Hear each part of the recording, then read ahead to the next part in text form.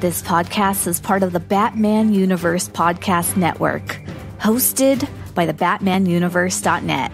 Check out everything related to Batman and the entire Bat family at the BatmanUniverse.net, including news and original content related to comics, movies, television, merchandise, video games, and more. Also, check out some of the other unique podcasts that TBU has to offer. Consider supporting this podcast by becoming a patron on Patreon. Even $1 can go a long way in supporting this content that you enjoy. Look for a link over at the BatmanUniverse.net to offer your support now. And now, on with the show. Gotham City, like any other large metropolis, abounds in girls of all shapes and sizes. Debutantes, nurses, stenographers, and librarians. Gotham City Library, Miss Gordon speaking. Lopez hair removal. This is Jose. Holy transformation. 1 minute, plain Barbara Gordon, librarian and Commissioner Gordon's daughter. And the next minute, something new has been added. Batgirl, modeled after her idol, Batman. Holy apparition! No, Boy Wonder, I'm Batgirl. You are no longer alone, Capes Crusaders. It took me 3 years to track down the Jade Gato, and 3 more to figure out how to steal it. Funny, it only took me 10 minutes to figure out how to snatch it back. No matter how you do it, crime doesn't pay, girls.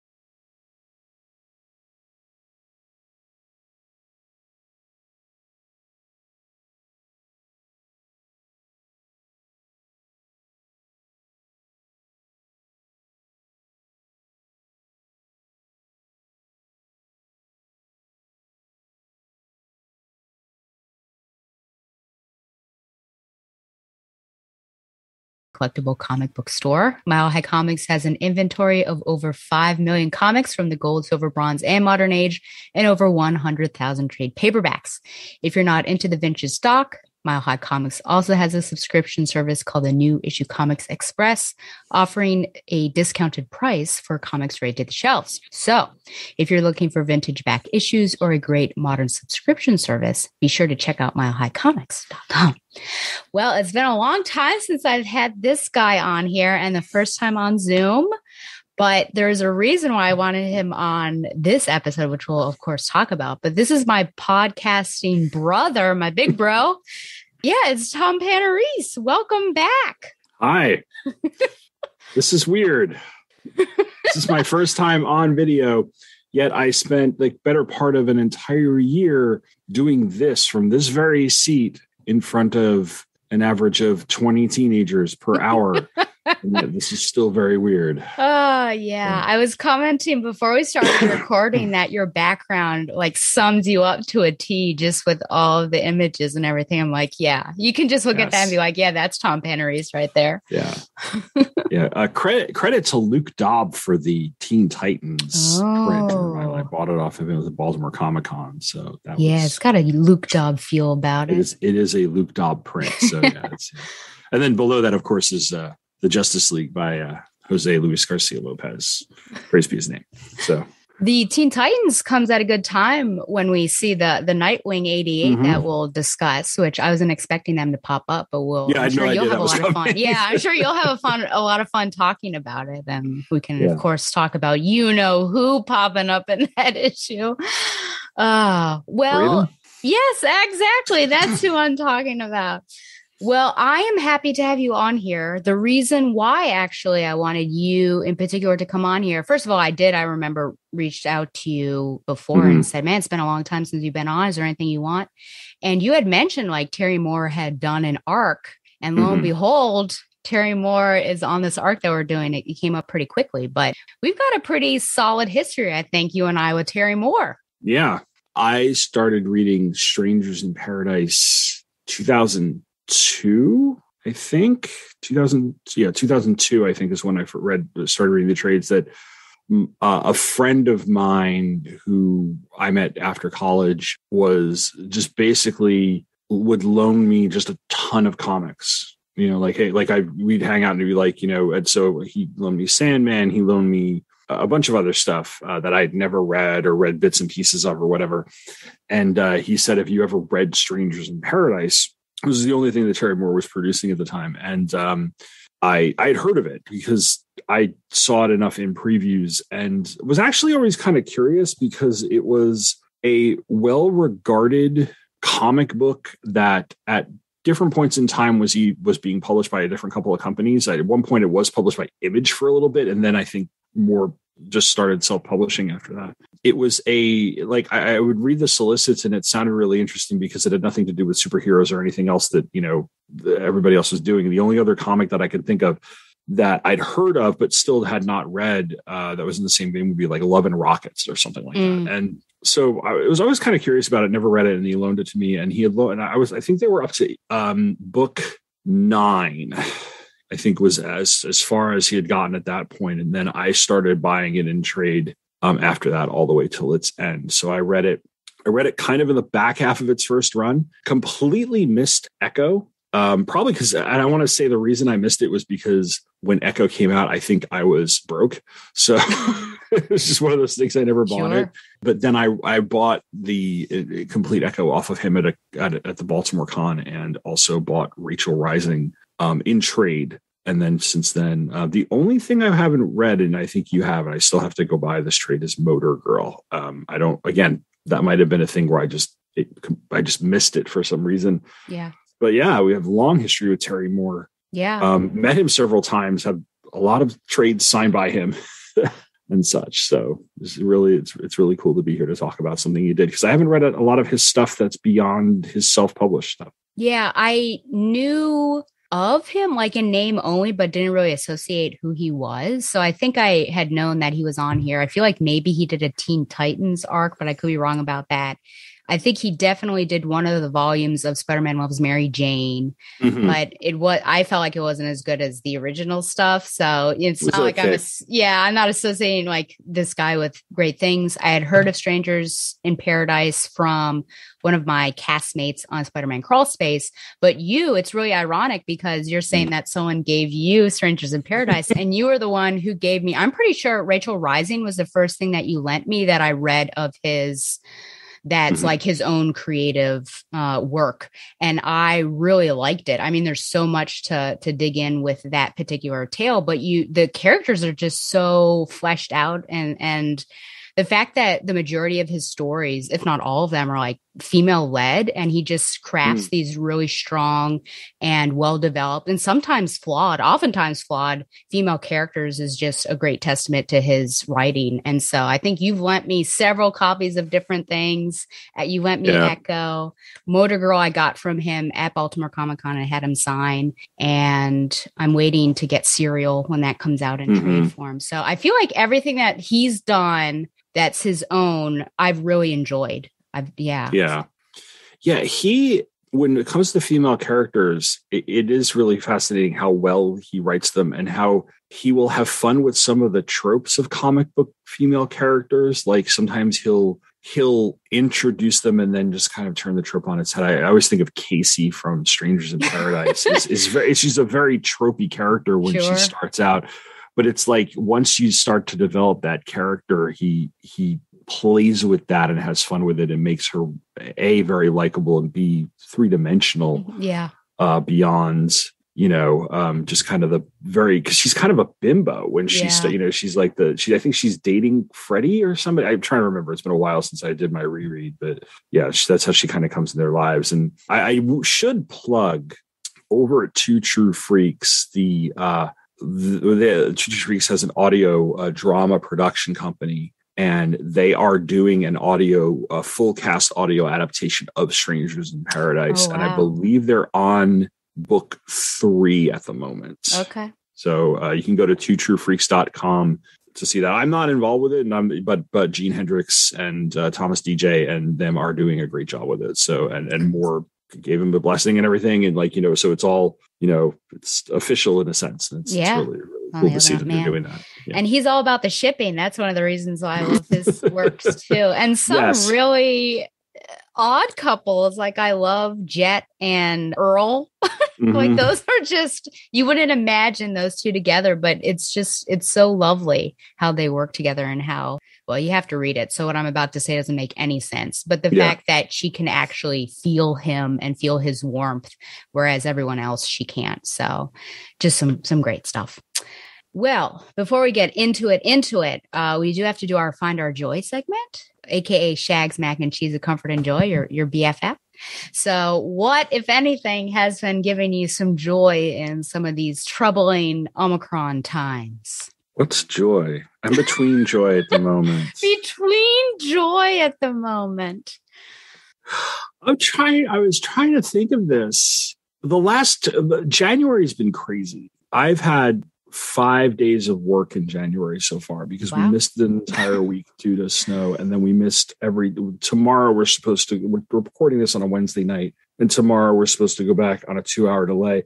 It probably will happen, but so it's just been kind of like everything's been thrown out of whack. I got quite a few books for Christmas and have been watching movies and stuff. So I can just tell, I guess on the movie side of things, we watched both A Quiet Place movies, and I really, really enjoyed them. Really loved No Way Home, Spider-Man, and have been enjoying the Book of Boba Fett. So it's just kind of, and just catching up on we have just kind of a running rotation of shows that we work our way through. So it's just been kind of fun to, after all the holiday programming and after all of the let's watch this movie or whatever, it's been kind of fun to just get back and try to empty our DVR of all of the various episodes of Batwoman and Legends of Tomorrow that we have on there. Sure.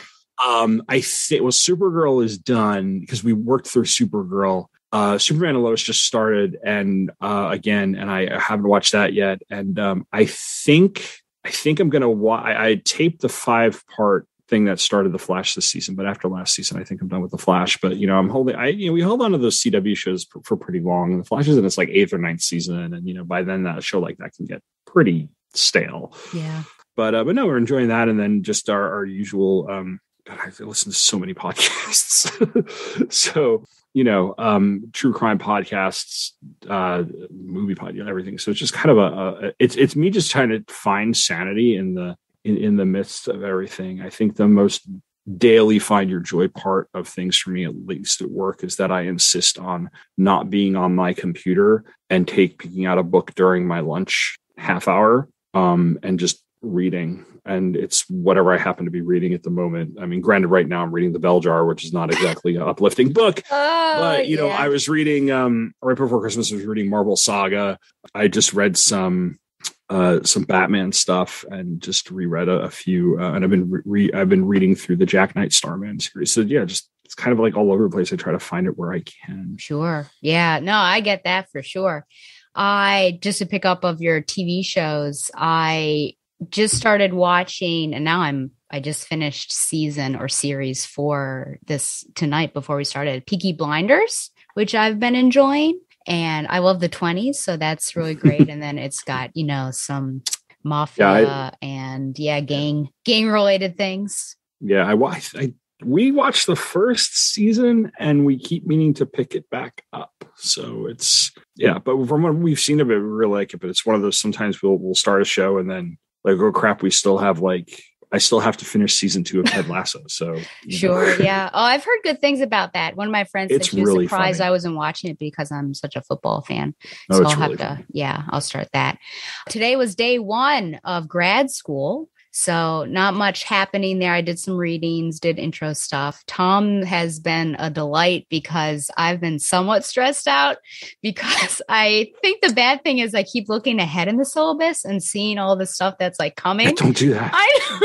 So I'm like, I don't even know what a KUD is. You know, and so I'm like texting Tom. Yeah. It means know, understand, and do. It's part of a lesson plan. Okay. So the student will know this, understand this, and then do this. Okay. It's actually on every one of my lesson plans. Okay. But anyway, let's see, I had text at 10:22, text at 10:27. He's like my counselor to be like, it'll be okay, Stella. It'll be okay. But everything seems like really intense and hard right now. And I keep thinking, oh my gosh, what if I fail this course? What if, and then I don't get this degree? Was this all worth it? So I just need to take it a day at a time and try to calm myself. But I'm thankful for you because you helped and talked me through that and be like, you'll be fine.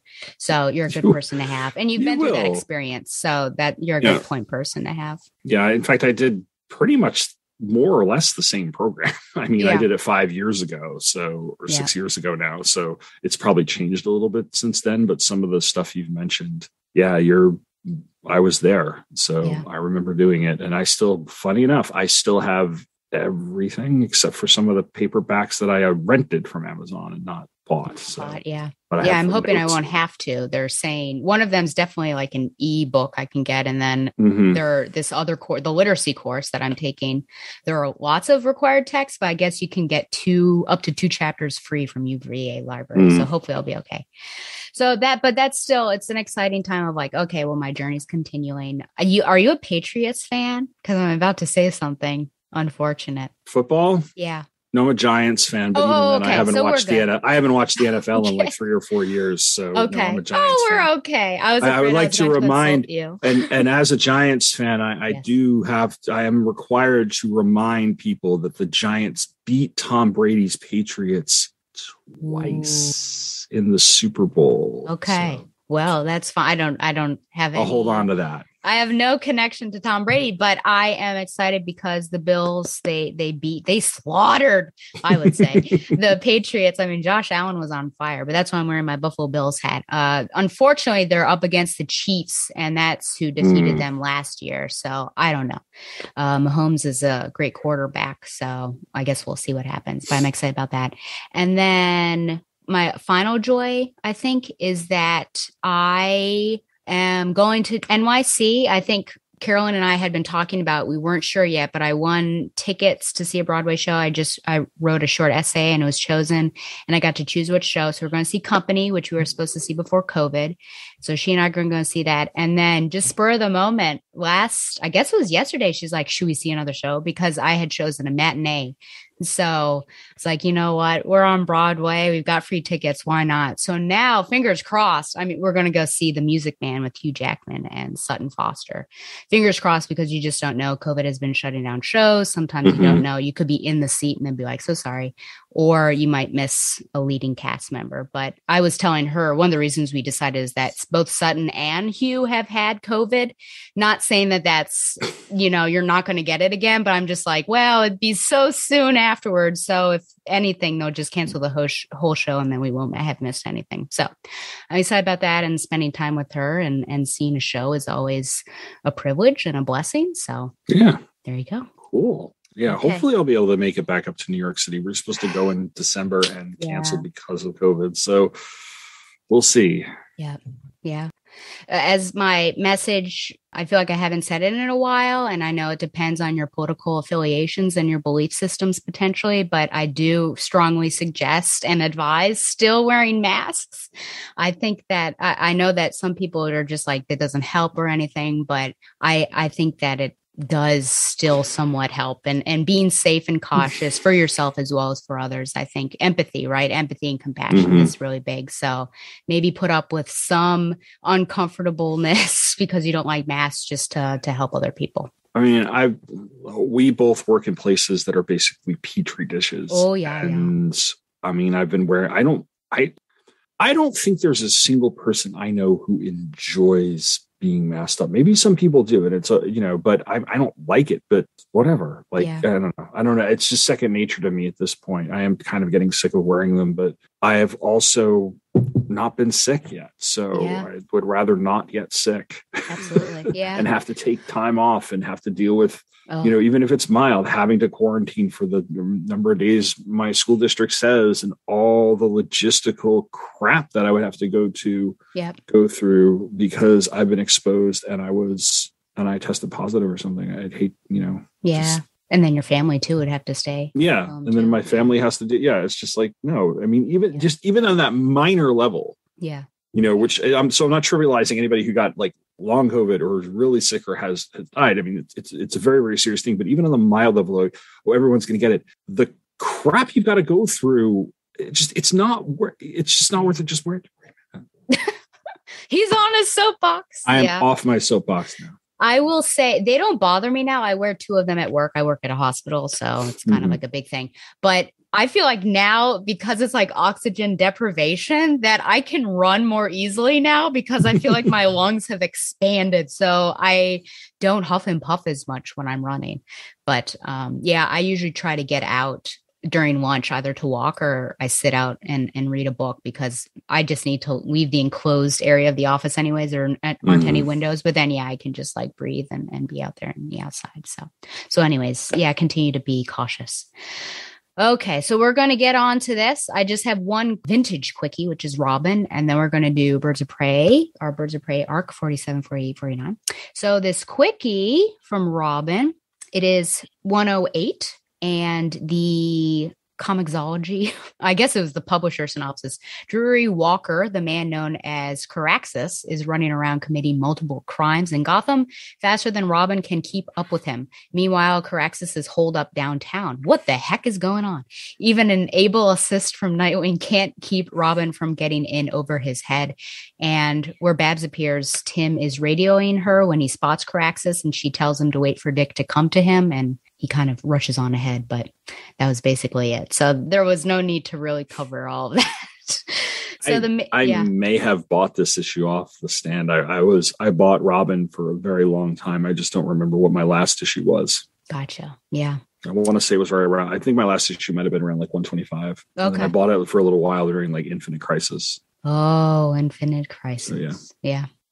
Okay, well, the main event, some Birds of Prey. So Tom has graciously agreed to do a synopsis for this arc. And then so you can do the whole thing, and then we will split them up and talk about them individually. All right, so I'm going to go all the way through with Birds of Prey numbers 47, 48, and 49. And they all have the same creative team throughout, so I'm just going to run down the creative team right away. Terry Moore is our writer. Art is Amanda Connor on pencils and Jimmy Palmiotti on inks. Brian Miller does colors, separations by Hi-Fi. Albert de Guzman is the letterer. The editor was Lisa Hawkins. Each of the colors is by Phil Noto, and they are absolutely gorgeous. Oh, yeah. I love Phil Noto's covers on this series. Agreed. Even back when I would see it in previews, I was always like, they just were amazing. And I remember at one point, I think Ed Benes takes over the covers. Oh, yeah. And I was disappointed. And that's interesting to say because Ed Benes is a pretty good artist. He is a good artist. Yeah. He is a good artist. But sometimes it's like Ed, not every woman has a C cup. At least it's not Jim Balin. Anyway, our release dates, cover dates, November and December of 2002 and January 2003. Release dates, September 18th, 2002, October 23rd, 2002, and November 20th of 2002. This is a 3-part storyline called The Chaotic Code, and part 1 is called Icarus Rising.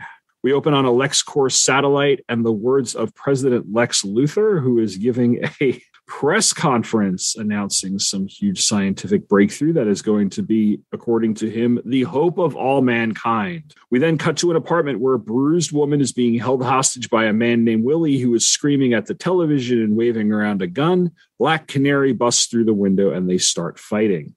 Meanwhile, Barbara Gordon is hanging upside down in her sweatpants on some board doing what I assume is some sort of exercise type of thing, while talking on the phone to Senator Fitzgerald about the LexCorp breakthrough. And she says that she's interested in whatever this is and would like to accompany him to the demonstration in New York that Luthor is announcing. And they will meet up with Atticus Blackaver, the LexCorp scientist who made the breakthrough. Dinah has Willie all tied up and duct taped while they wait for the police, and she meets Babs the next day. They travel to New York, and Babs travels up the stairs of the building in her sweet new wheelchair and heads into the press conference. Talia, who I believe is Luthor's chief of staff. Oh, see, I was confused because I'm like, is this Talia al Ghul? That is Talia al Ghul. Oh. Okay. But I think, I can't remember what position she held. I want to say she's the chief of staff. She's not the vice president. But this is the first time I've encountered her with Lex Luthor. Okay. So your guess is as good as mine. All right. Well, she introduces Blackaver, and who talks about how he's essentially found a way to extend life, almost a cure for death in a way. And it lies in the hands of a 17-year-old girl named Madison, who is a citizen of a country called Altavia. He has Madison's blood drawn while prattling on about something called the Chaos Code, and introduces Madison as someone who, quote, has control over her own chaotic code. Madison glances at Babs with a worried look. Outside of the New York building, Dinah argues with what looks like a Secret Service man over where her car is parked, and he pulls out a pistol and takes her hostage. Back inside, Madison does a live demonstration of what is essentially a healing power on Senator Boucher, whose heart condition is magically healed. Barbara gets skeptical about whether or not Madison's power will last very long. Meanwhile, Dinah's still being held hostage in the RCV, but she's being forced to drive somewhere. So what does she do? She throws in a reverse and mistakenly crashes it into a telephone pole and then goes forward, sending her assailant through the windshield. For some reason, this does not render him unconscious. Or dead. Like, he hits the damn windshield. This guy should be out. Yeah. But nope. He does try to pull a gun on her, and she just sends his head through the window, and that does the trick. Barbara continues to press Blackaver on the effects of Madison's powers, and he responds by have Madison touch Barbara's legs, which she can then feel. Madison whispers, "Please, Barbara Gordon, help me," while Dinah screams over the radio that she needs help. And she does, because there are several men in suits pointing guns at her. Part 2, Crash and Burn, opens with Barbara still astonished that she can feel her legs. And I'm just think of Dr. Strangelove. Yeah. I can walk. But several people brandishing guns have now entered the room, so the joy is a little bit short-lived. They attempt to kidnap Madison, who blasts them with some sort of energy, while Babs breaks out what looks like nunchucks and fights off some of the attackers. She then goes full Batgirl and takes out several thugs before jumping out of a window and swinging to safety. Dinah sits in the back of the van surrounded by her kidnappers, who were working with the armed men in the building. After some witty banter, she starts beating up the guys in the back of the van. Panicked, the driver takes off. Babs and Madison are on the streets of New York, with Babs more than happy to stretch her legs while Madison worries that Blackaver will come for her. They get into a cab, and after making a phone call, she tells the driver to head to a private terminal at JFK. I have to say, just because this is a really weird synopsis, the pages go back and forth between Barbara and Black Canary through most of this issue. So you are cutting back and forth between scenes. It's actually very television. This whole arc is very much like a television show. Sure. All right. So we're now back at the remains of the press conference. Blackaver claims that their attackers are Altavian forces who are trying to abduct Madison. He's also very curious as to who this Barbara Gordon is and why she's such a good fighter. Dinah digs among her unconscious kidnappers and the supplies that are in the back of the van. She finds a shovel or a spade, and she starts slamming it against the shield between her and her driver. She then waits for one of the thugs to wake up and finds out that, well, they're just hired guns. They have no idea who they're working for. They have no ideals. They're just in it for the money. Barbara is in the air trying to get some answers from people on the ground and from Madison. She lets Madison sleep while she fields a call from Senator Fitzgerald, who tells her that Senator Boucher is dead. And just as he does that, Barbara drops to the floor unconscious. We then cut to Dinah, who uses her sonic scream to blast the back of the van open, but the panicked driver sends it over the side of a bridge and toward a river. Finally, part 3, Family Matters. Oh, it's a good show. No, God, that show was horrible. Kidding me? Oh, boy. So no Steve Urkel in this, but so Family Matters part 3 opens with the van dropping into the river. Dinah lands in behind it. She's fine, though. On the plane, Madison wakes up and sees Barbara unconscious. She wakes up and Madison offers to restore her, but Babs says that she might actually not survive another healing. Just then, the pilot comes on the intercom to say that they're being forced to make an emergency landing and that Madison says that Blackaver has found her via a tracking device that he's implanted under her skin. Black Canary resurfaces and hears Oracle's SOS just before her waterlogged comms go on the fritz. She's also pulled all the thugs out of the river, but they are not long for this world because they're all wearing kill collars under their skin. Yeah. And whomever hired them knows they failed in their mission, so their heads all go splat. It was Amanda Waller. Plane lands at JFK and Blackaver walks aboard. Babs tells Madison to run, and Blackaver says, Miss Gordon, every time I see you, you're going down. Really, Terry? She responds by hopping on a food cart with a fire extinguisher and sends herself off the wing of the plane, but then she lands on her back. Out in the sticks, Canary comes across a guy taking a leak near a billboard and steals his motorcycle, but she leaves him a nice note on where to find it. Back at JFK, Blackaver gives the big villain speech, telling Babs his plan to clone Madison and weaponize her powers. Just then, Canary comes flying over the chain link fence on the motorcycle, takes out a few of Blackaver's men, and then comes face to face with Talia. The two fight while Babs makes her move and starts hitting people with the fire extinguisher, and Madison makes a run for it. Blackaver catches up to her, and Madison responds by burning his hands and revealing to the audience that he is her father. Talia and Canary continue to fight until Canary throws Talia into a charged up Madison, barbecuing the villainess. Dinah picks everyone up, gets them on the motorcycle, and takes them away. At the White House, Lex is on the phone with Blackaver and says that he's sending 2 of his assistants over to help him move to a better facility. That can't be good. No. Then we cut to the Barbara Boucher School for Girls. They're dropping Madison off here as it's the boarding school where she's going to live. Babs and Dinah are happy that she's protected, but when Madison enters her dorm room, she sees a dozen roses and a card that reads, "Good luck at your new school, Madison. I'm so proud of you and will call you soon, your friend, Talia." The end for now. I just looked at the back of 48 and look, speak of the devil. Can you believe it? Look at how young he looks. He's Tom my age. For people. Well, Tom, where's your milk mustache? Okay. Thank you, Tom, for doing that lovely synopsis. You're welcome. Okay, so we'll split these guys up, and I do like to talk about the covers, and I think attention should be paid to them because you and I agree that Phil Noto does some amazing work. Now he's one of those that I can always spot, like, oh, that's Phil Noto. So first cover, It is the not hashtag Carolyn knows, because we actually see all of Barbara. So that doesn't happen all of the time. We see all of Barbara on all 3 of these covers. Yes, which is great. And I think it's appropriate given what she goes through or what her arc is in that story. We've got Canary hitting, I guess, just an agent. I'm not sure what's happening up here, unless it's I think that's supposed to be Madison. Yeah, okay. The girl. And her power and everything. Yeah. Thoughts on, and of course Lex, who doesn't play too much of a part, but he's his floating head right there. Thoughts on this cover and how it's laid out, and would you be able to look at it and be like, oh, I can, it matches what the story's about? It does. It tells you some images that are in the story. It's very reminiscent of like George Perez used to do covers like this from time to time, where it's just this kind of big collage of like things that are associated with the story or events that are in the story. So yeah, it's fine. It's actually, out of the 3, it's probably my 3rd favorite of the 3. I mean, that's really not saying they're all beautiful. So it's like, but if I have to rank them, this is the bottom of that list.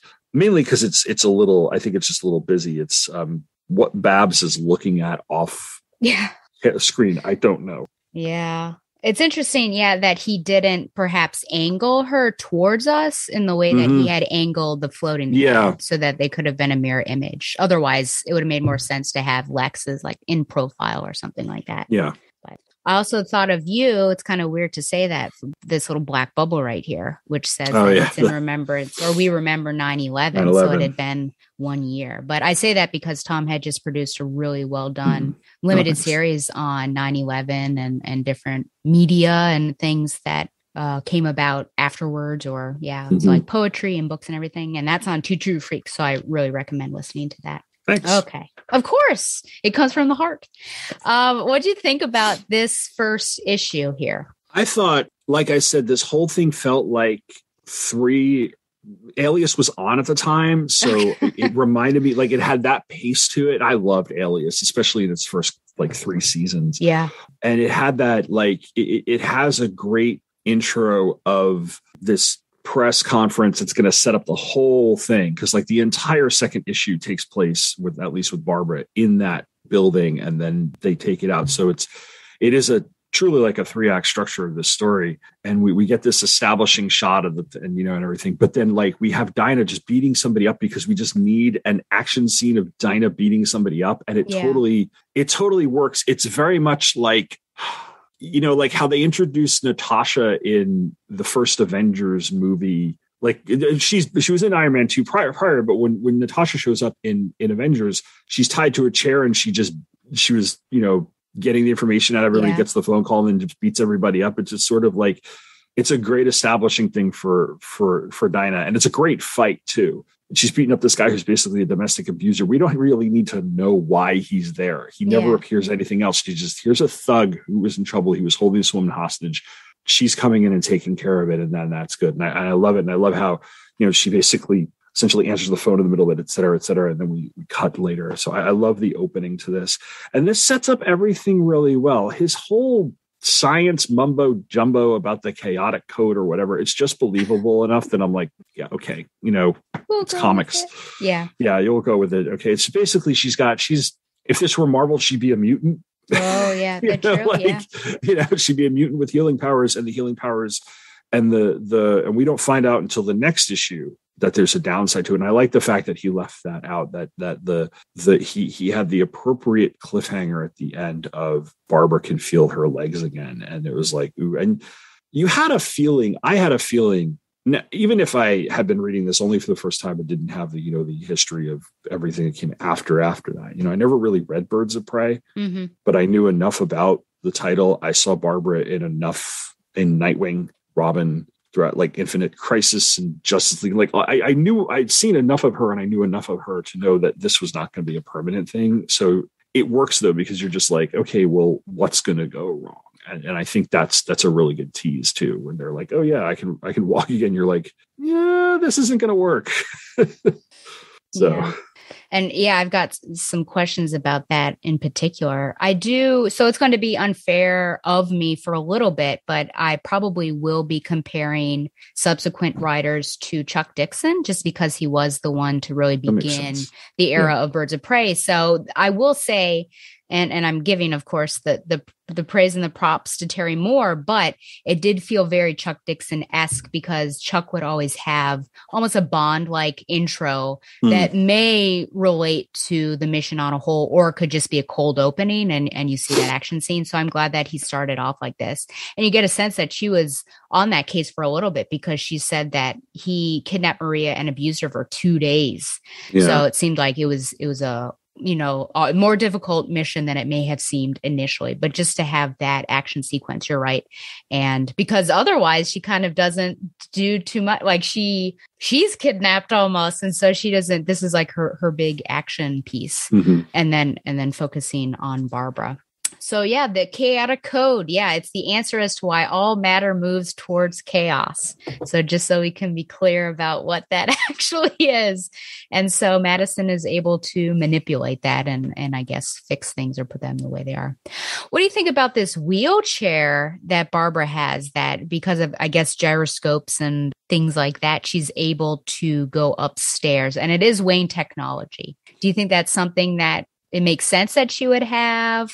You feel like, oh, maybe Barbara would not use that. She would like to have something that's Barbara powered. Or are you okay with this? I'm fine with that. I actually didn't give it much thought. I think the design's pretty cool. I think he makes a quick comment about it being like things like this building should be wheelchair accessible. So it's just kind of a little nudge in that direction, which I think is a good thing. The wheelchair doesn't really come into play in the story very much anyway. Yeah, like she's in it, and then like once she gets her feeling the legs back, as far as we know, it's still sitting in the press conference room in New York City at the end of the story. So, I guess the only thing that comes in handy in here is there's clearly a compartment or two to hide whatever weapon she needs to hide, which I think that to me is a Barbara Gordon. That's a Batgirl absolutely thing. That was, and that I thought was a cool touch because it's like, that very in character. Yes. And hopefully there's security on that wheelchair then, because who knows what else. Yeah. Because I think maybe a batarang came out, but definitely the nunchucks, which you said nunchucks for some reason. I was like, when I saw them, I thought, why aren't they Eskrima sticks? But I guess we will go with them. So I think I'm like on the fence just because, I don't know. Why can't it just be a regular one? But we know that she has souped up the van that she uses. And I know that there are some tricked out wheelchairs. So I think even though that this may be somewhat fantastical, I think it also borders into realistic. And you're right that, with Babs being sort of the queen of technology, that she would probably have something like that. Yeah. And she's pretty well established by now as Oracle. She's gone through her whole post-injury arc. We saw the whole Suicide Squad arc. So by this time, it would make sense for her to have upgraded to something like this as opposed to if this were 1989, 1990, it probably wouldn't have made much sense for her to get like the Professor X type of wheelchair, the one he would, rather than in the early 90s when Professor X was in a wheelchair that was basically like a floating golden space sled, they kind of hovered around in that. Yeah, that wouldn't, they didn't have the technology here in the DC. They're trying to ground it, no pun intended. But had she done that in the early 90s, I don't think it would have worked. Yeah. One page that I had a question on is you mentioned that Madison she sees Barbara and kind of looks to her for help. That's how I read it as well. I'm not sure this is page 12 on my my paper copy, but why do you think, is it just because Barbara's in the front row or close to it? Can we read anything into it? Like, does she know who Barbara is? Why does she kind of look and see Barbara and think like, oh, this might be someone that could help me? I don't know how she clues into whether or not she knows who Barbara is. I think it's a little bit of, because Barbara's staring at her weirdly. And she looks at her, and I think the first look is kind of like recognition on Madison's part that she's going to have to do something to Barbara. Because I think Madison knows why she's there. Okay. She's there to do the demonstration, so she's looking at Barbara. And I think part of the look is help me, but part of the look is, oh crap, I'm going to have to touch this woman and do this and out of concern. The second part is it's part cry for help, almost part warning. I think there's a couple of things going on there. Maybe she's also trying to warn her a little bit. Like, I think she knows that what she's going to do is going to ultimately hurt or kill. I don't think it kills Barbara because she's probably younger and healthier than the senator who had the heart problem. And perhaps it was the ailment too, considering that Barbara's ailment that's cured is the loss of her feeling in her legs and not a congenital heart failure, like a heart condition. Right. She cured the other woman's heart condition, and all of a sudden it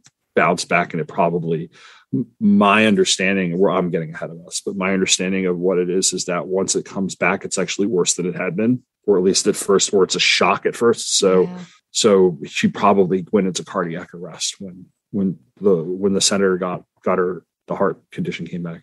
I believe in you, and I agree with you.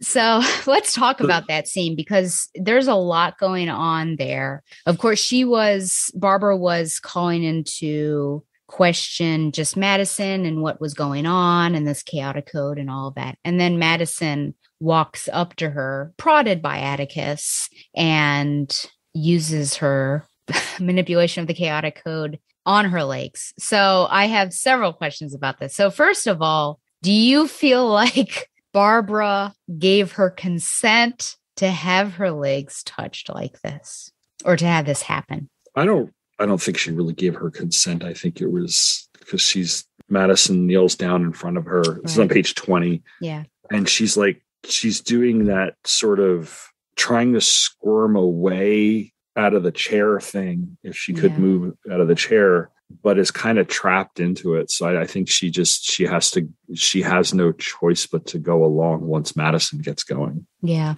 unfortunately. Do you find that weird that Madison is doing her chaotic code touching over the legs, whereas really it's the spine that's the issue for Barbara?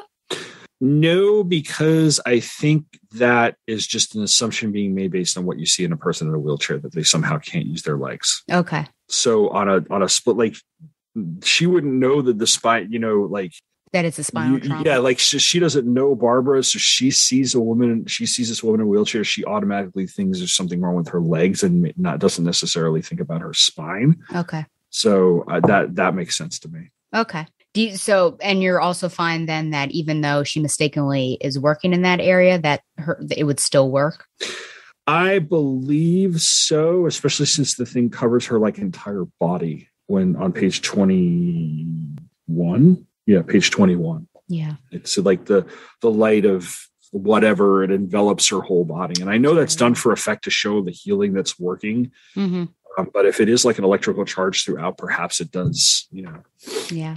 Was that restore the feeling. Yeah. Was that consistent with the senator too? Was that all over her? Yeah. That was her whole body too. I see. Yeah. Okay. So then my final question about this particular scene is that Barbara's grateful. She is grateful for this. She says, I know this won't last, but I feel thank you.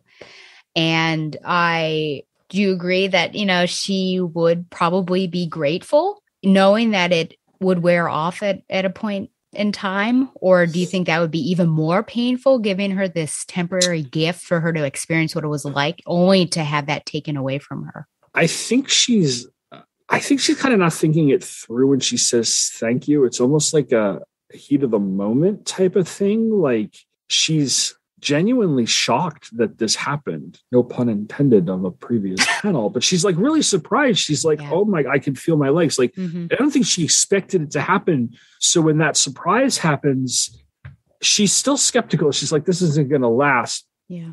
It's almost like a genie granting a wish or something. It's like, there's a euphoria in the moment. And I think she's in the moment. So it tracks with me, especially since she's surprised it actually, it didn't happen at all. Yeah. I mean, that she was pretty, I don't think she thought it was going to happen. So, sorry. Yeah. I mean, her first, it seems like there's some feeling. I don't know if it's pain maybe, or just like a weird sensation, but she does scream out, and then she says, my God, what have you done? And then once that shock wears over, I think there's this new, oh my gosh, I can feel my legs. So Yeah, I just have a trouble, I think, reconciling, I guess, this gratefulness with the fact that she knows it's going to wear off and just how painful that is, in fact, going to be, which I think we see it. I think Terry Moore does a good job later on. I guess it'd be 49, where it does wear off. And she's like, oh, my gosh. I am going to no prize it by saying that along with the physical cure, there's almost like a high.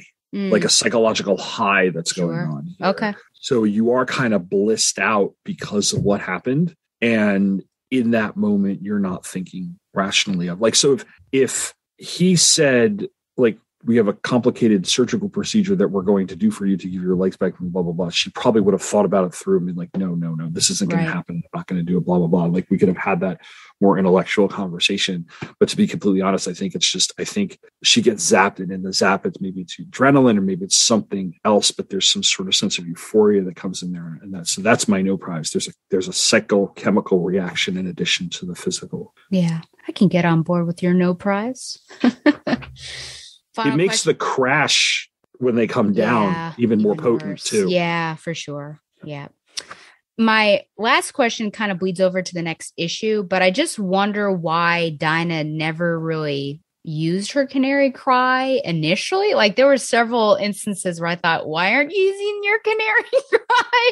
You could get yourself out of this situation. Does she need to recharge? Is it something like she does as a last resort? I don't know. I haven't been reading enough of it to know the extent of her powers. Is it like one of those things where she only can use it every so often, or else she, like it has to recharge itself? Or she should be good to go. I mean, the whole reason why she was healed because she was dropped in that Lazarus pit. So she's, I don't think she can just. Yeah. And she didn't use it at all in this issue. Not even with that. Did she use it with that guy? I don't think so. No, she didn't. Yeah. I don't think she used it at all. I don't know. Maybe she just thought it wasn't really going to be that much of a hard problem. Okay. Like maybe she underestimated their ability to get her. Yeah. So and she is surrounded at least, so that she would have had to do like a weird 360 in the end. And that last page, there's no way she can take out one or two, but the others are she's in a rock and a hard place here. A bit.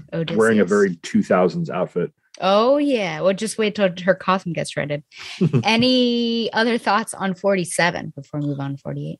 No, but I will say that I like Amanda. I've always liked Amanda Conner and Jimmy Palmiotti as artists. I think I first encountered them when they were doing Power Girl. It might have been the JSA comic and not just the Power Girl comic, but Power Girl was the character I remember. Amanda Conner from. I remember Jimmy Palmiotti going back into the early 90s when he was inking Joe Quesada, on quite a bit from like Valiant Marvel. And Palmiotti's been around since like the late 80s on Marvel and early 90s in Marvel, just inking things over and over. So I've always loved his stuff, and I've always liked her. So it was kind of cool to see this. They're a good match for Terry Moore, and they're a good match for the tone that Terry Moore uses in this, because it's dangerous, but it's fun. Yep. And that's what I'm getting out of this. Yeah. Yeah, absolutely. Okay. On to 48. Here's the cover here. We've got a half Oracle mask, half Batgirl symbol / maybe a batarang with a red circular background. I'm not sure about that circle, but it could be if it's in line with this beginning, maybe representing Madison and her power, the chaotic code, maybe. I do have to show you this. So I have it on DC Infinite. And when you get to the last page of each issue on DC Infinite, it's an ad for various Birds of Prey trades, including by Gail Simone, the Gail Simone run, with that illustration by Ed Benes. Oh, there you go. It's funny. Like, I don't remember Barbara's breast ever being that buxom. It's just like, and she's got one button in on that. It's very, it's not Jim Balent, but or Balent, but it's just crazy. Cause like with Canary, I'm like, okay. And I never liked the midriff bearing Huntress costume either, by the way. It just seems so unnecessary. Sure. Well, got to sex them up somehow. Anyway, but yeah. I always like the one that Helena was wearing like in the 90s, like around like No Man's Land and stuff like that, or before that, it's just the purple and the black under it. thought that was really cool. I like that character too. Oh, finally. I think we've had discussions.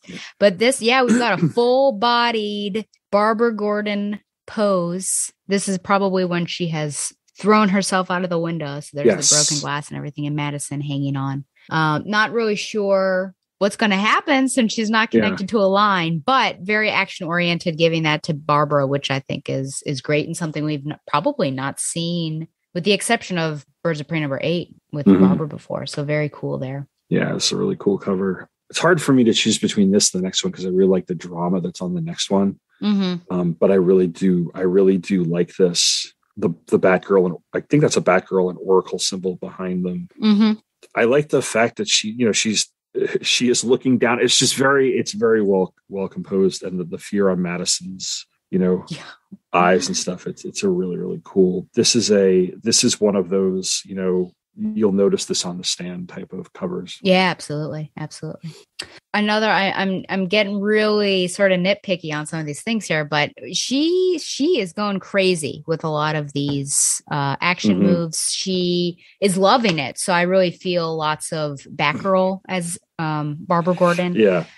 Which is great. But I also feel like she was just healed. Shouldn't her legs be really weak and difficult to control? But she seems to be doing okay. We're just going with it? You think we're just going? I honestly think it's like, to whatever Madison's powers are, it's almost like an overcorrection or it's something. And then that's why the crash is so huge. Yeah. So, because the senator was like, I feel younger than ever. And I think honestly, it just shot through. So there's a lot of adrenaline pumping. Yeah. And it's not like she's been, her legs might be weak to a certain extent. And those first few moves before she does the split kick on page 5, she's got her legs tucked as if they had just come out of the wheelchair. So she's almost using mostly her arm strength there. So that does, the batarang came out, the grappling hook or whatever came out, and then she pulls herself up. So she's actually going on instinct because she hasn't had the use of her legs. And it's not until she's in a position where she starts kicking and then running. So it's not like she stood up and started running at everybody. I thought that was pretty cool. And it establishes the fact that there's some sort of line hanging there. So when they jump out the window, she has it.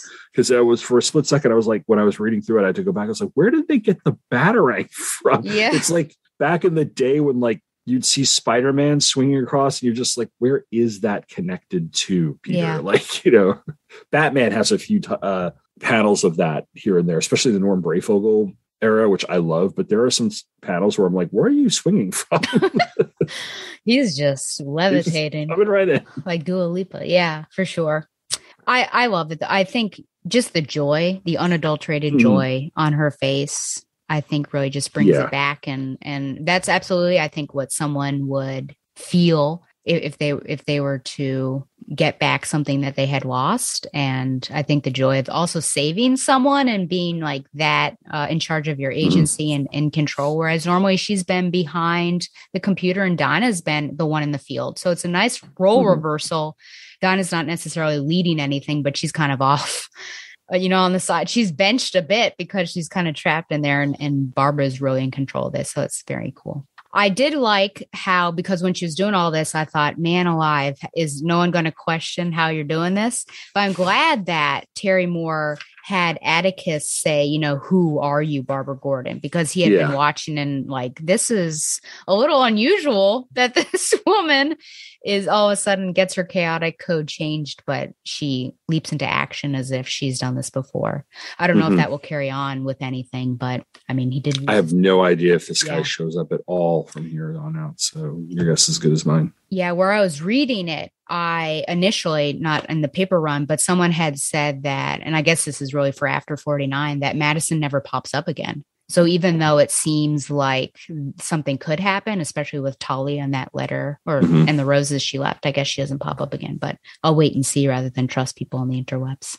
So you mentioned in your synopsis how you were going back and forth because, of course, the story itself goes back and forth. And I could ask this for any of these issues, but do you feel like the formatting of the story is fine? Is it jarring that it goes back and forth between scenes, Barbara and Dinah, and what's going on, action and non-action to a certain extent? No, because we've established that they're the two. It's a book with two main characters. So each character has their share of the plot, and they're both off panel.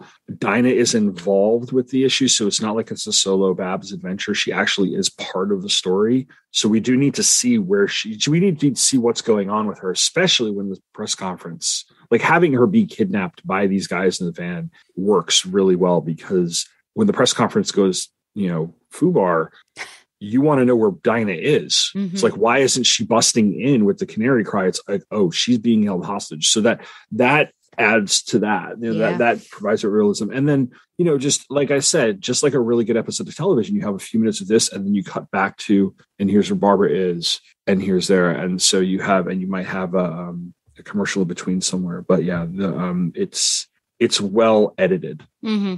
If this were a show, it would have been very well edited. Yeah. And it's really interesting how different it is in the fact that Barbara and Dinah are really not in contact with one another, or no communication. So leading up to this, that's just something that's been very consistent, unless they're just in a no radio zone or radio silent situation. But here they've been trying, but it's just failed. And so the scenes are separate. They're in different things. There's one, I do like how I don't know if it's this one. Oh, it must be, where the plane that Barbara is in passes over where the truck is, which I thought it was pretty interesting. I'm pretty sure it was this one. Yes. And it's just like a little blink and you miss it situation. I don't know if I'll be able to find it. I'm flipping through. I thought it was near the end, before she falls off the bridge. And I can't find it, but I know the exact panel that you were thinking of. Oh, well. That's okay. Believe us that exists, that they pass. And it's just really interesting that they're in the same space at one point, but they just can't communicate. So... okay. I guess my final on this one is the emotion. Does Terry Moore, as well as the artist, capture the emotion? I have it on page 1819 of when Barbara realizes that, it's going to wear off and it could be fatal. And then it actually wearing off and her collapsing. How do you feel? Is that scene successful? I think it is, because it's a progression over several panels. So it's the last three panels on page 18, and Madison's fallen asleep, and she's kind of just looking at her. It's a very sweet sort of look, like, she obviously cares for this girl. And then all of a sudden, like she's hit by a pain, and just the beads of sweat and her looking down. And then when you flip it to the next thing, her, it's just like she's getting progressively weaker over the course of the 7 or 8 panels on the page, to the point where she collapses. So I think that's done very nicely dramatically. They could have very well had her be like, my legs, and then the next panel she's out. But they had her fall down gradually over the course of a few panels, and that, I think, that added to the drama. Do you think there's any resentment? I'm just looking at this one panel in the middle there, that she actually looks back at Madison as she's sleeping. And it's not like the face looks really angry or anything, but I just wonder, does she ever give a last look of like, oh man, so it's worn off, you did this to me? Or is it just like... I think she's starting to put 2 and 2 together, but I think she passes out before it really... she can really express it. Man, it's kind of like an, oh my God, look, sort of like it's shock in a different way. And then she's out conscious, like she's unconscious. It's like the last thing she thinks of before she loses consciousness. Which is interesting. She knew to a certain extent that was going to happen all along, but I think knowing and almost understanding are two different things, or like experiencing it. So my last thing is just that this, even though it's not drawn by Terry Moore, just feels like a very Terry Moore drawing that he would make. Like I can see Kachu on the back of there or something, holding on to that, and her face. Yeah. So anything else on 48 before we get to the last issue? No, but I mean, again, it's a great cliffhanger, so to speak. We got the Babs cliffhanger in issue 47. We get the Dinah one here, and I love the line, "Will you ever learn it? Timing, timing, timing." He gives her a real wit. She's very funny. Yeah. And she has there's an arrogance about her character that's very attractive. You know, if you know, like there's something very endearing about how cocky she is throughout the first couple of issues of this storyline, and how she just brash she is, and it's very endearing as opposed to obnoxious. It's certainly not a Guy Gardner. No, not at all. Yeah, for sure. So do you think that 3 issues was good for this arc then? Do you feel like it's well spaced? We didn't have any extra. It's all good. Okay. Yeah, it's not like, because you know we're right. This is what, 2002, right? So we are just on the cusp of like the beginning of the writing for the trade era, where you're going to start getting like regular 6-issue storylines and things like that. Because I think this is right before Bendis launches Ultimate Spider-Man, or maybe it already launched by then. I don't remember what year Ultimate Spider-Man started, but like to me, that's one of the first like true like, you know, because that was a decompressed storytelling. More storytelling over the course of his career from series to series has become more and more decompressed. Okay. Those first few Strangers in Paradise trades take a lot longer to read than the ones at the end, and like an issue of Rachel Reisinger serial don't take very long to read. At least go on a first read through, you just go through it pretty quickly. So he's adapted the times, that he's found a nice middle here. It's a good, just tight 3 episodes, and it's truly a guest spot. You know, you can do something with it, but you got to put the toys back the way they were. Yeah. You know, nothing really fundamentally changes about them, but it doesn't need to, because it's just a really cool. It's like I said, it's like a really cool episode of a show. Yeah. A couple of episodes of the show. In fact, it's probably like 1 episode if you really think about it. Sure. With a couple of key commercial breaks right at the cliffhanger. Yes. Oh, those commercial breaks. Yeah, absolutely. Okay, so then our final one, 49. You said might be your favorite one, but we've got the clock tower behind Atticus, and Atticus is looming over Barbara, who is on the ground. She's lost the feelings of her legs, and then of course her wheelchair is back there as well. And then the contrast there of the green and I like the coloring. Yeah, for sure. I think they did a good job with this villain character. They made him.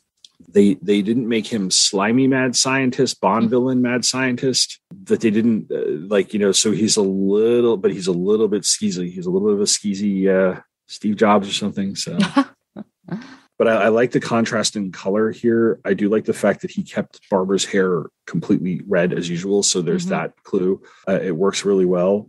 Just the normalcy of her clothes and her body on the cover. It's just a very natural looking figure. Like her butt's not popping out, you know, it's stupid to say, oh, the anatomy's all correct. But like, you know, it looks like, and he's looming ominously. So it's a really dramatic cover. That's why I like both of the last 2. There's appropriate moments of drama in each of them. Speaking of butt shots, I don't know if you noticed, but there were many Amanda Connor butt shots. And I was wondering what's Amanda up Connor. with that. Is that just something Connor. She does? I guess I'm not as well versed in her. She does. Yeah, she's very good at it's fun in a way that's not the sort of pervy Greg Land drawing from porno type of stuff. I mean, it's really, really good. Because it like, again, it matches the tone. It's silly and cheesecakey in some ways and stuff. That's why, like, she clearly has a lot of fun with Power Girl. Yeah. When she draws Power Girl later on. And she does draw Starfire. I know she was like that. They did the Starfire series that was part of the New 52.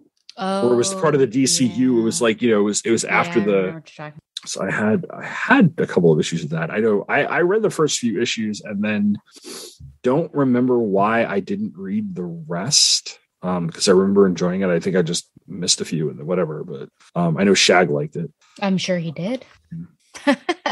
I will say I do enjoy Battle Damaged Dinah. This is so. One. I actually like this sequence because of the fact that, you know, there are certain artists who have worked for DC and or Marvel who were writers who would have shown that, and just the splatter of blood, like just that 3 panels is really good because you get your that's the whole brain fills you in on how gross that is. You don't need to see the head pop off. Yes. On any of them. And it's just like, oh wow, that is cruel. Yeah.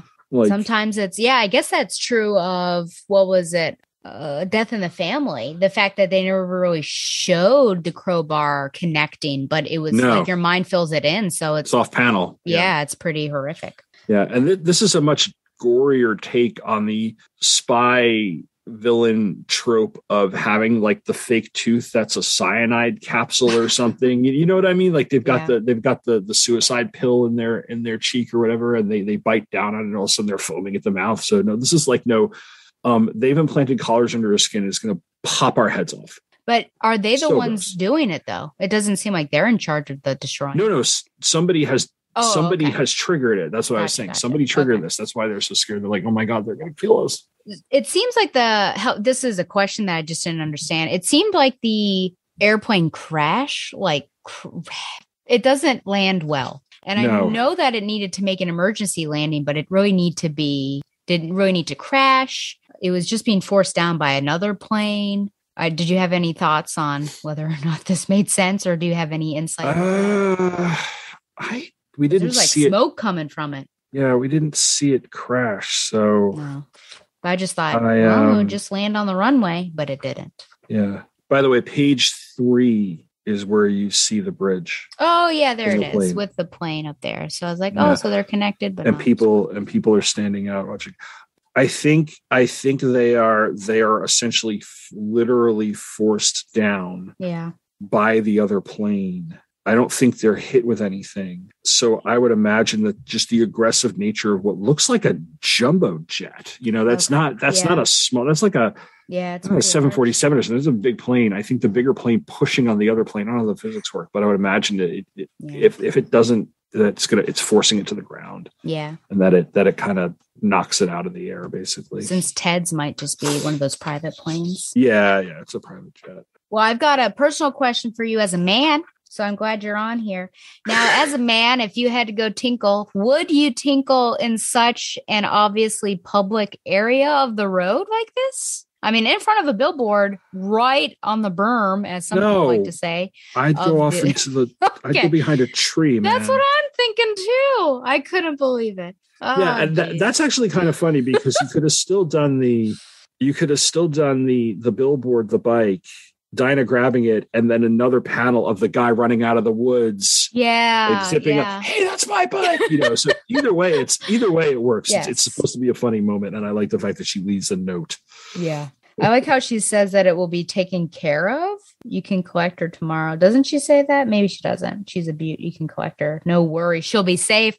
Yeah. But when you next see her, she's like thrown the motorcycle down in order to do. She comes flying over the barbed wire fence and then does this skid across. It's a total boss action move. It is, but I'm like, oh man, she lied about that to the guy there for sure. Right 12. There. Yeah, it's on the ground. She scores and the crowd goes crazy. And the third panel is her looking up at between Talia's. Yes, of course.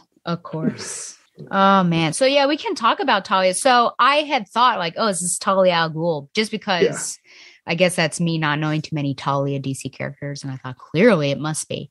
But would Babs not have known that this was Talia, and why wouldn't she have said something at the press conference? I would imagine that if she's working for President Luthor, it's public knowledge, and it's been so for a while. Okay. And I get the impression, and unfortunately I didn't read Superman at the time. I think I didn't read a lot. I've read Our Worlds at War, which is the crossover Lex is president at that point. The only other story I remember reading with President Lex was a 2-parter between Detective and Action, I think it was, where Batman and Lois Lane break into the White House to steal a kryptonite ring or something from. Or so it's actually, I remember it being a really fun story. I have a feeling that somewhere along the line, it's because he didn't seize power. He was elected president. So like legitimately elected president. So I think those in the Justice League who would be alarmed by this had to say, like, we really, our hands are tied. so you named Talia al Ghul as your chief of staff or whatever she is, and you're just kind of like, there's only so, like, we have to be aware of her, but we really can't do anything. We can't arrest her. Like, she's like, so unfortunately he's skating around the legality, these are awful people, but they get away with it because of the position. Sure. Which has never happened in government. No, it hasn't. Oh, you kind of have a panty shot. I don't think I can show it, but you can kind of see the panties. It's a garter. But anyway, well, there's a garter, yes, but then you can see the panties. You can see it. Okay, anyway, that's fine. Oh, yes. Yes, you can. Jeez. I did White like that. Panties with black garters, though? Yeah. Wow. Tom. Anyways, I did like that fight scene. I don't know if I've ever seen Dinah versus Talia. I'm sure I have. Was she in that with the Ubu? That was Bane. I don't know. But I mean, those two seem pretty evenly matched, but I would also say maybe Dinah would be a bit more skilled in the martial arts. Well, she, I don't know. Well, I don't know if the League of Assassins thing applies in the comics. I know it's been to movies and television with Ra's al Ghul and Talia al Ghul, but I would imagine that she's kind of like in the 70s and 80s from what I read, she's kind of like a Bond girl. Oh. But like one of the Bond girls, like one of the more skillful, almost like Spy Who Loved Me type. And we're talking about Talia, right? Talia, yeah. Okay. So she's like, she's like the killer Bond girl, Yeah. So I would imagine that she's been working for her father for so many years. She's like, I'm not saying she's like Lady Shiva level. Yeah. But she's definitely up there in terms of her skills. She can probably take on somebody like Talia, but like Dinah, and they're fighting to a near standstill. They have to get really down and dirty. They sure do. On page 16, they're basically, she's shoving her face into the grass. I mean, that's how dirty they have to fight for somebody to get the upper hand. And that makes sense to me. Yeah, probably top five fighter, you think? I would say she, a female fighter, or fighter overall. Yeah, she's definitely in the top 5, top 10. And these two are evenly matched. Yeah, it's a good fight too. For sure. Yes. So again, she gets to, so it's a nice, you call it a framing structure. I call it a ring composition, but the story starts off with Dinah fighting and it ends with Dinah fighting. So that works well. And we also see that Madison not only has this chaotic code is not only defensive or perhaps passive, but active as well, which I'm surprised that they're not going to kill off Talia al Ghul, but I'm just surprised that she did not die with this electrocution or whatever happened, because Atticus lost his hands, which is pretty vicious. So that was pretty interesting, but it is kind of comical to see this. It's like a Looney Tunes situation. It is very Looney Tunes. I can hear the little blink blink noise when she's like blinking her eyes, and she's like, maybe all the ash. She's been roasted like Dabby Duck, Yeah. How do you? I love the fact that Dinah just goes with her finger on the bottom of 18. She's like, "Well, you're no fun anymore." She just knocks her over. Yeah. Oh boy. How do you feel, or how should Barbara feel? Do you feel affronted for her that she is slung over the gas tank of the motorcycle like a sack of potatoes? Any thoughts on that? She hates it. I bet she does. I hear Dinah like it makes for a good comedy because of all the air balloon word balloons around it. They're all fighting. It works because it's supposed to be a funny drive away. So I like that. She says, "When I get back on my own wheels again, you are so toast." So it's probably true. I don't know when her foot was bandaged. I also wonder when she lost her shoe, but I'll believe it. But that was a fun detail. The final question about Barbara. Oh, and that scene just like smells of Terry Moore, and I could totally see a bunch of Casey Bean with there and Kachi. Casey, Francine, and Kachu. Kachu's driving. Yeah. We have to talk about Barbara's hairstyle because my chief hairstyle and clothing correspondent, Professor Allen, always likes to talk about that. Do you like her hairstyle throughout this story? The weird barrettes, they're like something out of Drew Barrymore, were really bugging me. It was very true. It's like, I was like, what is this hairstyle? So but no barrettes? Yeah, once it's they're on there for the first couple of issues, they've fallen out by the end. Okay. You can see one in the butt shot on the plane. I bet. On page 9, you can see it on her left-hand side.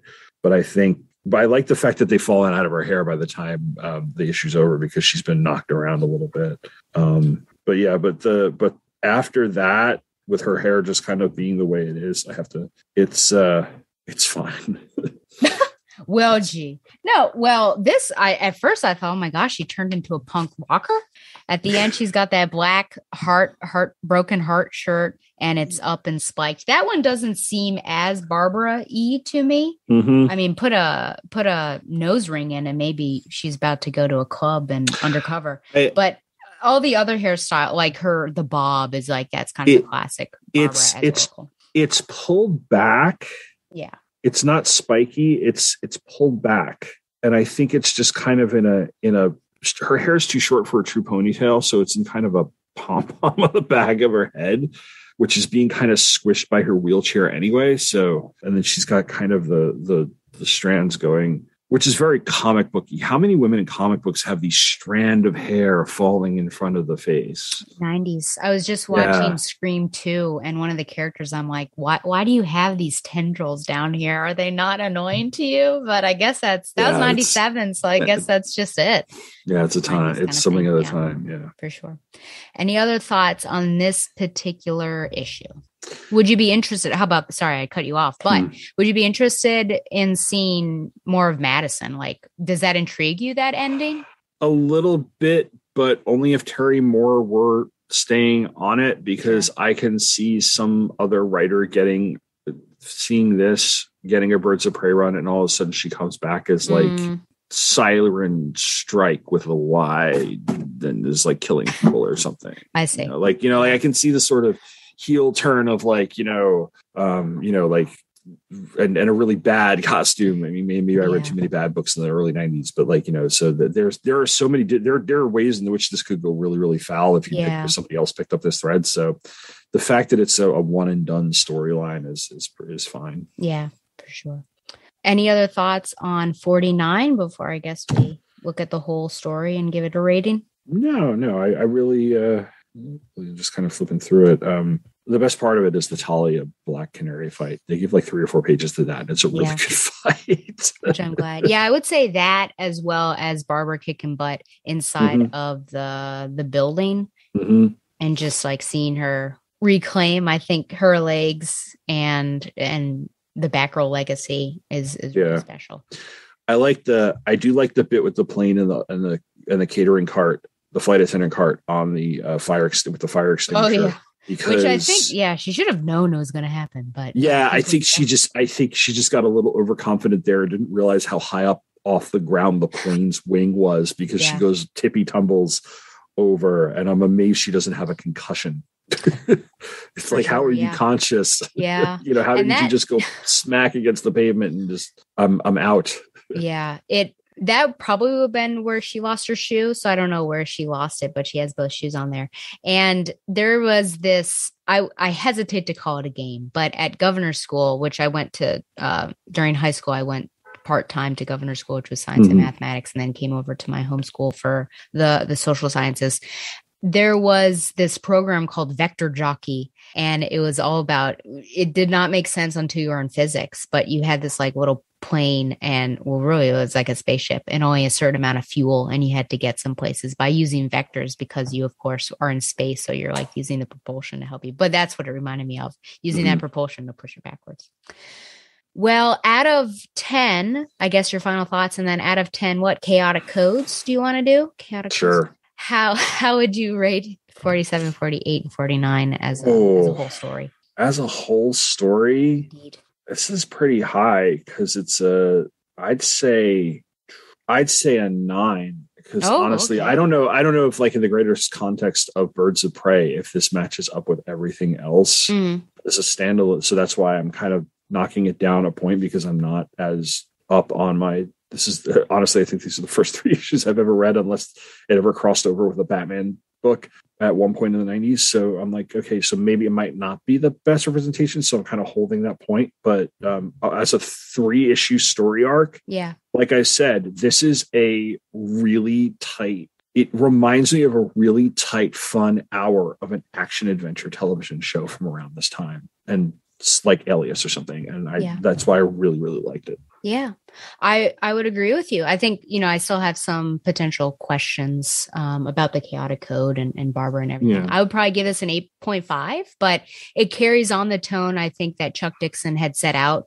with Birds of Prey, that there are some lighthearted moments as well, but then there are some, it could be a serious story as well. I'm sad that Barbara and Dinah are really separated on this mission until the end, that they come together, but I think that also makes it a unique story, and that they have been for several issues, several arcs, they've been pretty close in contact with one another. So this is like, what's it like when they're actually on the same mission, but they're separated and don't know that they're on the same mission. So I think there are some unique things. And Terry, I think, captures the spirit of Birds of Prey. So 8.5 out of 10 chaotic codes.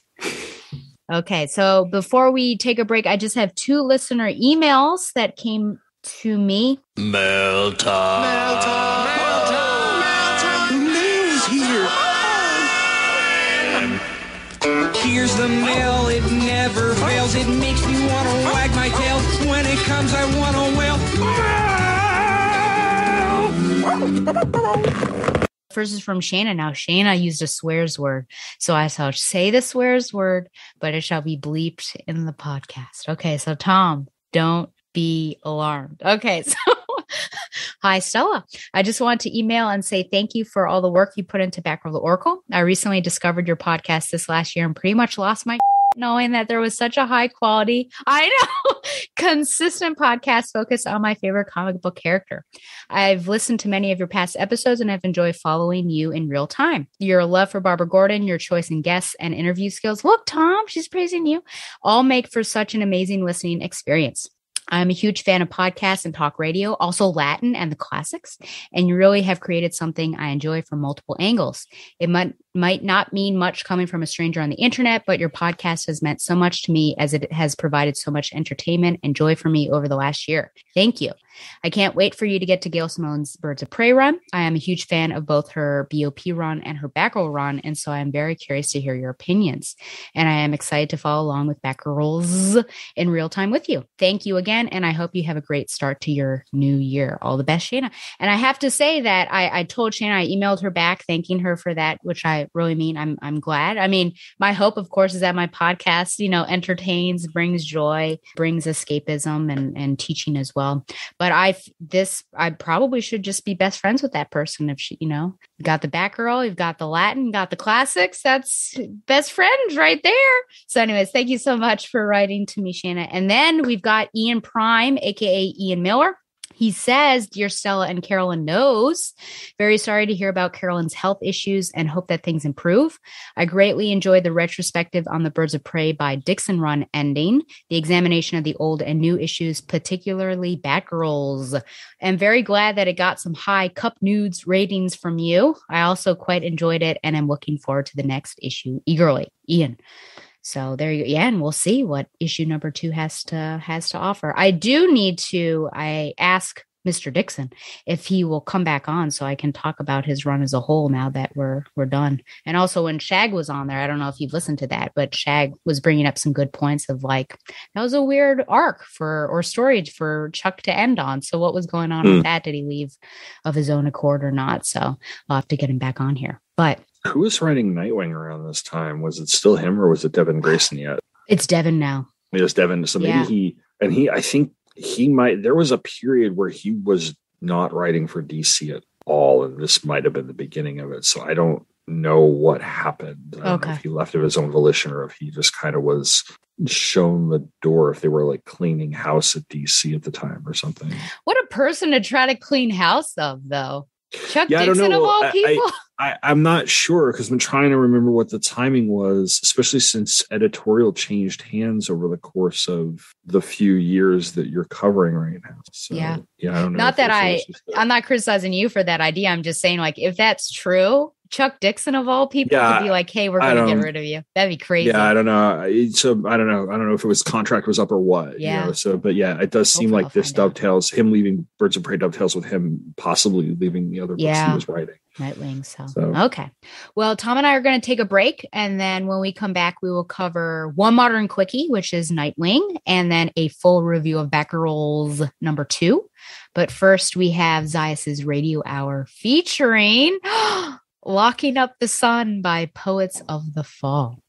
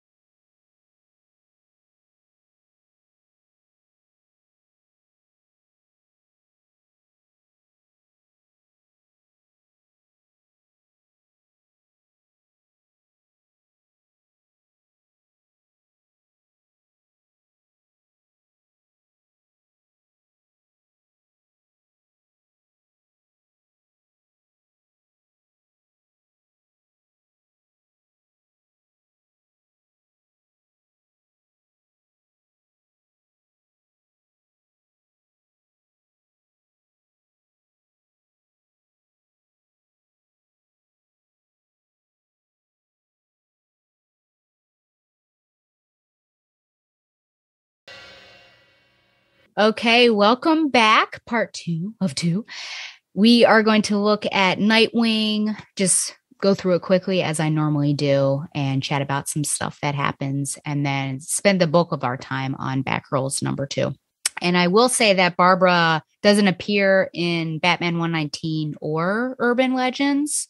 But if you are a fan of Maps Mizuguchi, if you remember her from Gotham Academy, there's an amazing backup of her in Batman 119. And I think it's maybe going to be a 6th part story or so. So I would just suggest reading that. But yeah, let's talk about Nightwing 88. So this is Get Grayson Act 2, writer Tom Taylor, artist Bruno Redondo, and colorist Adriano Lucas. The synopsis from the publisher: the Blue Stripes are back. Nightwing gets an updated suit starting this issue. Meanwhile, after the distressing events of rescuing Haley, aka Bitewing, from getting dog-napped by bad guys, Nightwing discovers there are way more hits on Dick Grayson than he realized, thanks to going public about his fortune, and he needs to find a clever way to be Dick Grayson and Nightwing at the same time. Meanwhile, Heartless tries to buy power away from Blockbuster in order to take control of Bloodhaven, and both of these big bads have Nightwing in their crosshairs. So remember, I don't do a review of this, but it's just an amazing book. It's probably one of my I would say it's my favorite, Batgirl. I think that sounds like a betrayal. So I would say now, Batgirls is tied with it, but it's certainly something that has given me hope and a renewed faith in DC Comics. But before I even start this, what has your experience been of this current era, this Tom Taylor era, I guess I'll say, of Nightwing? I hadn't been reading Nightwing. Heartless, by the way, is the guy with the weird mask toward the end of the issue. Yes. Okay. All right. Just trying to remember who that was. I started reading comics with Robin and Nightwing. So I read with New Titans 71. So I followed, and I read back issues. So I followed the evolution of Dick Grayson all the way through. I want to say like Nightwing 100 was probably my last issue of that series. In here and there through the end of the series, and Marv Wolfman has been writing it at one point. Jane Jurgens was doing a run on it. Infinite Crisis came around. I got right back into it for a little while. I read the New 52 for a handful of issues, but it was not terrible. I was just bored with it. So I dipped out of that. And then I hadn't read anything about Nightwing until I saw the solicit for this right around the Future State event they did, because I hadn't been paying attention to anything in DC continuity. I had no idea what all this metal and all this stuff was, but I saw the artwork on this. Yeah. And I saw some people on Twitter tweeting out like panels and pictures and stuff. And 78 hadn't come out. Issue 78, I think, is when the run started. It didn't come out yet. I was like, I should check this out. So I put it on my pull list, and I'm really glad I did. This is such a great run of this character. And it's serious, and it's the closest. It reminds me a lot of that first Chuck Dixon, Scott McDaniel run from that really, really great run they had at the beginning of that title. I mean, it's serious, but it's a lot of fun, and it's not overly grim dark, and the art is gorgeous, and it really fits the character. And I like the characterization and everything. It's just, it's one of like, am I buying any? Oh, I'm buying a couple of other DC comics, but it's like my favorite of the like 3 or 4 DC titles I'm buying right now. Yeah, for sure. So yeah. And this is a great issue because out of nowhere, Titans appear. I know Titans appear. Yeah, I'll get to that for sure. Yeah, so in the beginning, of course, they're talking about there's some hits on Dick Grayson, and then you also see Barbara, and she's talking to somebody, which I assume by the end that it's probably Wally. She seems to be in communication. I think it's Wally. That panel that you had with Blockbuster, that guy and the woman that they send to put the hit on him. Yeah. I want to say they're a Chuck Dixon creation. Okay. They first appear in the mid to late 90s in, I want to say, his Detective Comics run. And I was like, and when I saw her, I was like, wait, are these two? They're like this pair of assassins who are in love, and it's kind of like a pumpkin and honey bunny thing. And it was a comical little bit, and they took on Batman at one point. I think it was a storyline where also like Deathstroke was involved like right after. So it was like 96, 97, right after Deathstroke's series had been canceled. First series had been canceled. So it was pretty cool that they're bringing, because this is I don't know when the last, granted, it's been so long since I read Nightwing consistently. They might, or Batman consistently, they might have shown up in other points. But to me, this is a pretty deep cut to bring these two in. For sure. I would agree. Yeah, that's Bunny pretty cool that they Yeah. dug those two out of mothballs, just to have this mission. And it makes sense because they're snipers. Absolutely. This happens to me in real life for some reason, but sometimes the modern stuff that I'm reading really coordinates well with the vintage stuff that I'm reading. And I've noticed in the vintage that Barbara seems to go to Wally a great deal whenever there's some issue, or Dick is going through a hard time, to try to get Wally to talk to him. And so here it like makes sense that Wally is the one to be talking to her here, and then rescue him or catch him and cradle him or piggyback him later on. So I feel like they're probably best friends. I even asked Don, would you say that probably that is his best friend?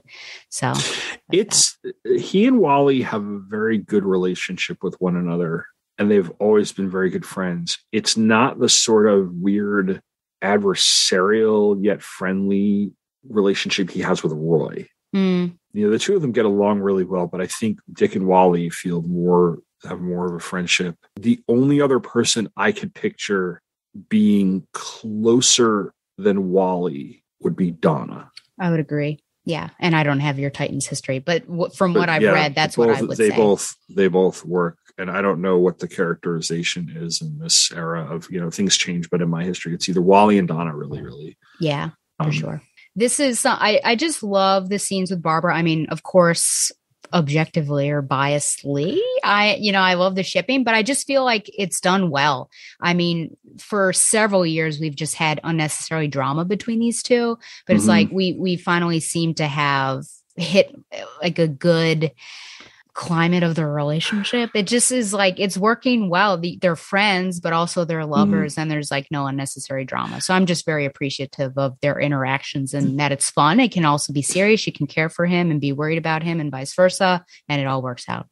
This is really cutely drawn too. Yeah, she like the facial expressions are natural, and the little My Hero thing. It's really cute. I like the fact that he's getting the bagels from Tomasi's Deli, by the way. Oh, yeah. But it's just like, I like it when an artist, we talked about Phil Noto and his covers. I like it when an artist in comics has a really good control of characters' faces and isn't just drawing the same face, or does really good facial expressions on the characters, like Kevin Maguire, for instance, right? Like, like just the facial, and Keith Giffen would do, and George Perez, and you have Phil Noto here. Amanda Connor did some great facial expressions in the thing we had. Like here, there's something very, very natural about the way these Bruno Redondo Bruno Redondo does the facial expressions of these characters. And there's Gun Bunny. So then, of course, he's at this press conference and he's about to get shot. Oh, boy, look who shows up with my nemesis, Starfire. But what's really funny is I love this. I wish that they still used icicle word bubbles, but they don't. But at one point, Starfire says, Oracle, we have a shooter. Is the feed working? Can you see? And the next one is, I can see Starfire. Now, icicles. I'm gonna say this. Yeah.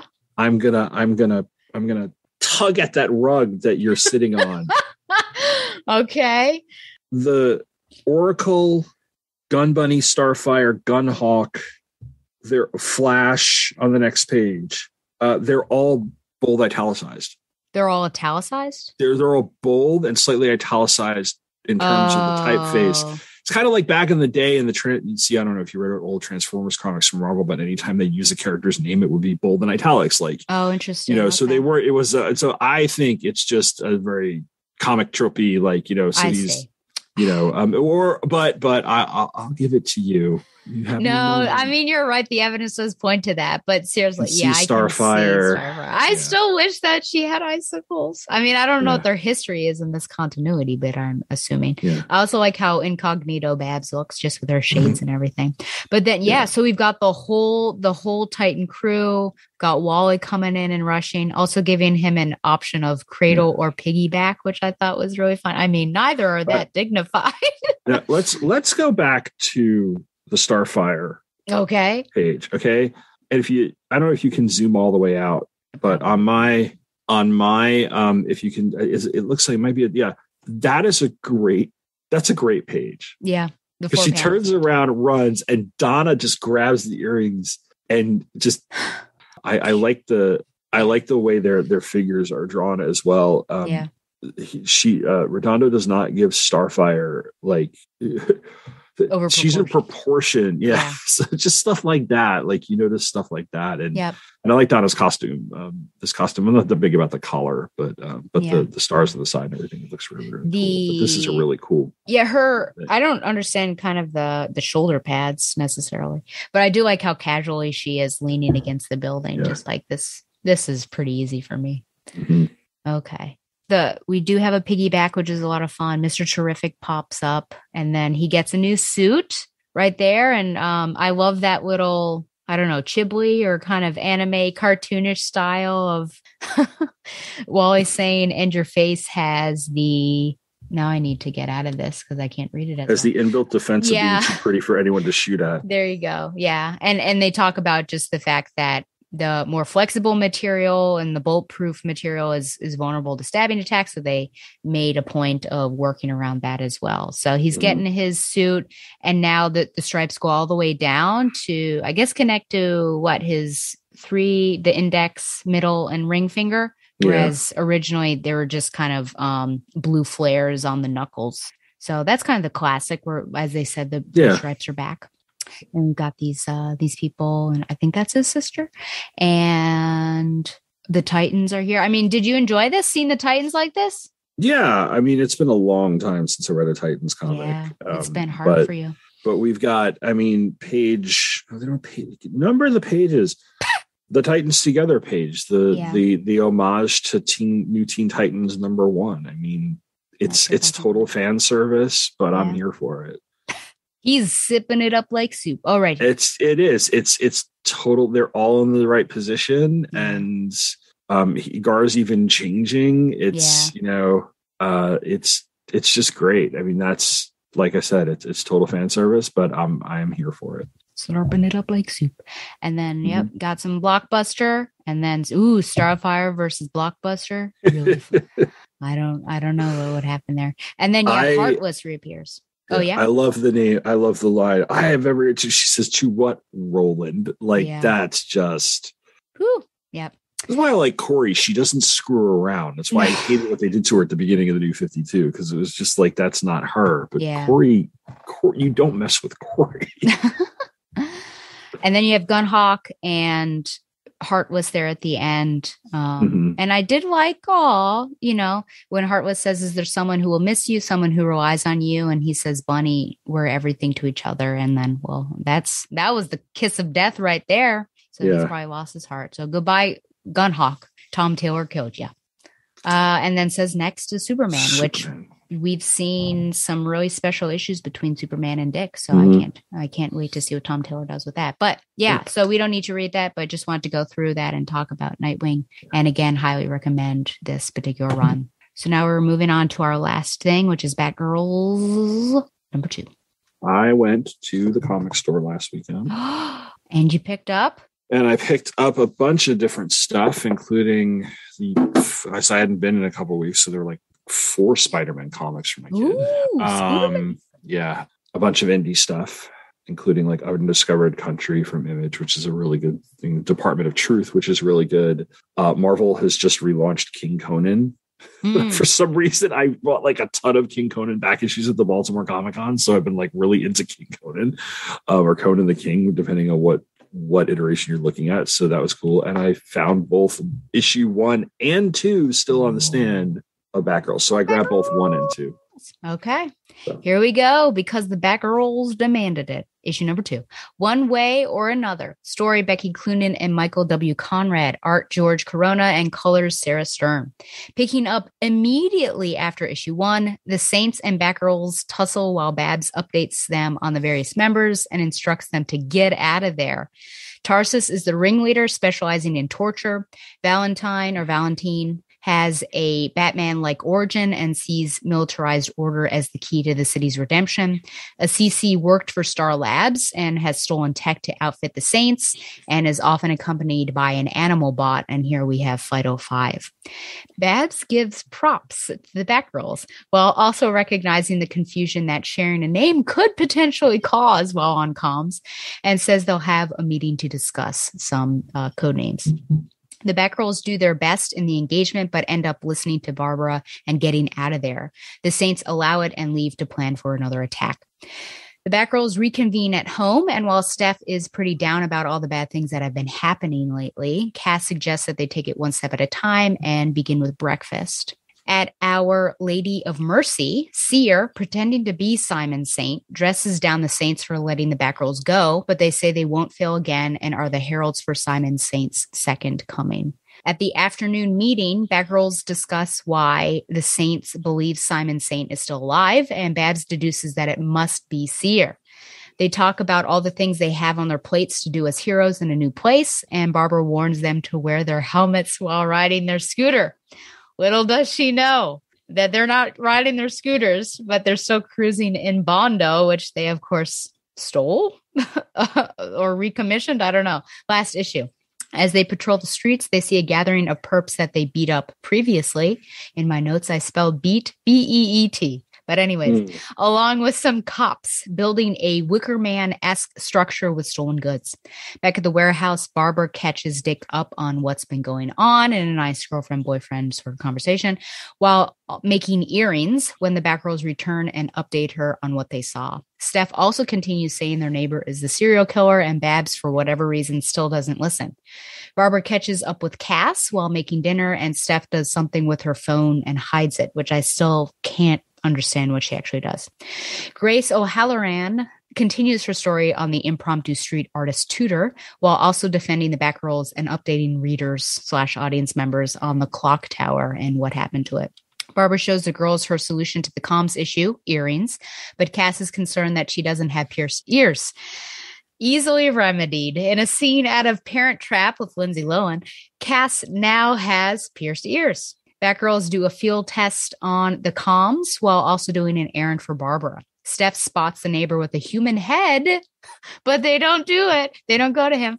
They are distracted by a tussle in the alleyway and a zombie construction worker. The victim, also the owner of the bookstore Babs told Cass to check out, asks the girls to look out for a crock pot that his wife bought and was stolen. And they say they will, and they run after that construction worker. Later, Tudor is revealed with some sort of chemical agent leading the people of the Hill to rise against those who would silence the people and to purify Gotham. Is this January 6th? The Batgirls, having chased the perp in the alley to the gathering, are about to stop Tudor when Steph falls victim to the zombieism.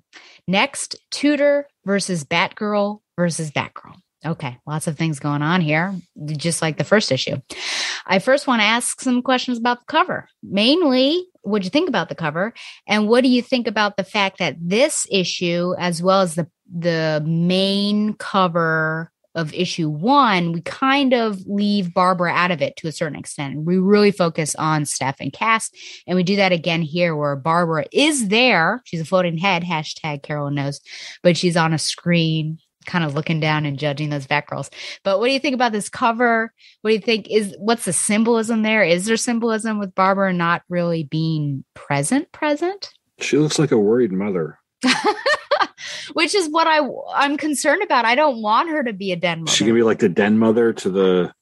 I don't want it to be that way. Yeah. I mean, did you get a feel of that in the issue? Do you feel like that she's in issue 1 too? Just a glorified den mother that they like check in with every now and again? I don't want to be that negative about it, but right now it seems like they want to focus on Cass and Steph, so she is kind of playing that role. Okay.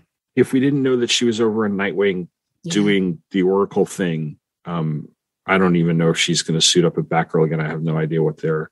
If she wasn't seeing action in Nightwing, I'd be like, oh yeah, they kind of resigned her to this mother, this den mother, a backup role. character. But she's not Mrs. Garrett, so Yeah. And I mean, she's still, I don't know, she's playing a Q almost, a Q and an M at the same time. If we're, if the girls are Bonds. So I guess we'll see. I do want her to be more active, but yeah, I don't know. It seems like Batgirls and Barbara is what we're seeing here.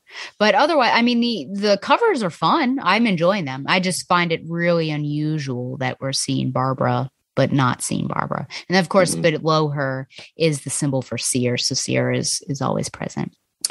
I did want to at least mention, because I mentioned last time that these saints are based off of real life people. So just briefly who they are. So Tarsus, a bit too vague since it is a city. It could be St. Paul, who was originally Saul, because he was born in Tarsus and he has or is regarded as one of the most important figures of the apostolic age. And we know that he's written 14 out of 27 books of the New Testament are attributed to Paul. So that's a big deal right there. We've got Valentine, who's the patron saint of Terni, and that's a city in the southern portion of Umbria in central Italy. The patron saint of epilepsy and beekeepers as well. Martyred, of course, and we've got that Valentine's Day, which is based off of this particular person. Assisi, many people know Assisi. Francis. Yeah, there are several saints associated with that particular town, but given the animal companion, it is most likely Francis. Italian Catholic friar, deacon, and mystic. He founded the men's order of Friars Minor, the women's order of St. Clare, and the third order of St. Francis in the custody of the Holy Land. Most venerated figure, even Tom knew. See. Well, I grew up around Catholics. That's true. Yeah. No, I'm not Catholic, but St. Francis of Assisi is like one of the ones. Him, Thomas Aquinas. Oh yeah. St. Benedict. Valentine, because Valentine's Day. Yeah. There's a few that you just know off the top of your head, or like St. Anthony, mainly because there's probably a prep school on Long Island. Sure, named after somebody. Yeah, so there's St. Joseph's.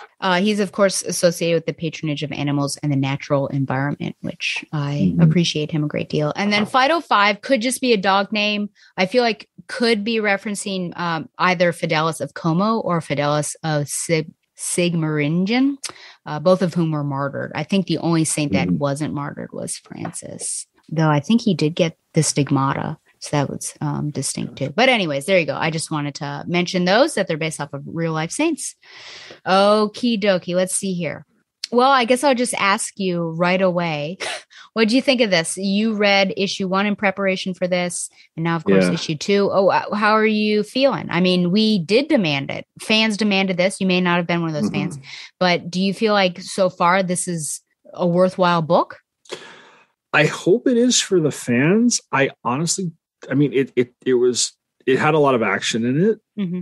I can see they're still getting some stuff set up. It has a good cliffhanger. Yep. I don't know who this Taskmaster Light villain is, Tudor or whatever. Oh yes. It doesn't he kind of look like Taskmaster? Yeah, that's true. But I'm hoping that the fans really, really dig it. It's a book that I might check out when it hits the DC Infinite app and not buy the issues off the stands, because it was just, I mean, like I said, it's pretty well done. It's really, really busy. There's a lot going on. It's really busy. Yeah. It was, kind of go back over. I'm like, oh yeah, there's a lot that happens. Like I said, I'm not really in the best position to judge anything because I'm coming in cold. I've never really read much of my Stephanie Brown that I know the best is when she was first introduced 30 years ago, because I had her for I actually liked her when she first appeared as a spoiler. I've always liked her as a character. Cass, I remember from when I saw her in Batman or Robin or Nightwing or whatever, so I've never actually read their individual titles as Batgirl. I did the scenes of them in the apartment and everything, but I think she's getting I like Becky Cloonan, and I think she's getting a good dynamic established. Yeah, so it's just, but like I said, I'm personally, I'll wait on I'll wait for video, so to speak, on it. But I found it enjoyable for the 2 issues that I read. I'm contemplating buying the rest of this arc to see how it turns out, especially with the cliffhanger at the end. I'll kind of see Sure. like what's going on here. I will say that the more I look at Babs of this issue, I think she's being drawn a little too old. Interesting. Like I know she's older than the women, than the other two young women. Are they supposed to still be teenagers? How old are they supposed to be? I've never been given a number, and I couldn't tell because, I'm coming in off of the recent Batman stuff, but with the detective comics that Tynion had done, I guess that was Rebirth or whatever. I would assume that they're might be late teens, but like 18, 19? I would say so. Yeah. Like New Teen Titans age. Yeah. Babs is remember 30. she was, who knows? Because the way she's being drawn here. Yeah. Yeah. So the way she's being drawn for some of the panels here, she looks like she's in her 30s. Yeah. I feel like maybe 25. That's why I said it. She looks like she kind of looks den motherish. She almost looks like, this is going to be a weird thing. She almost looks like the adult aunt or mom character in like an animated cartoon from like Disney or Pixar, like in Big Hero 6 or something. Like, that's in the show. Sure. But it's kind of cool, but isn't really like a main character, but and I'm not trying to like knock the art. The art actually, like I said, the art's very, very busy, but it's it fits the tone and it fits it's not trying too hard to do cool, but Babs looks a little too old. Yeah, which might go with, what our concern, or at least my concern is of what is her place in this story and in this trio and everything. Either that, or we're looking at through the eyes of a pair of superheroines who are 18 or 19. Yeah. And anybody over the age of 25 might as well look like they're 30 or 35. No offense to 18 or 19 year olds, but there is a perception of people who are a certain amount of older than you. Yeah. That they seem a lot older than, actually. And even how they're treating her, like here with this scene and Steph going to Babs automatically for comfort, and Barbara, checking in with Cass one-on-one and also saying, how's your reading going? You should go check that bookstore out. So she's leaning into that if that's what we want her to do. And I think the girls see her like that as well. Yeah, that works, because if she is there to help them, take care of them, if that's the way she knows how to do it, then it works. Yeah.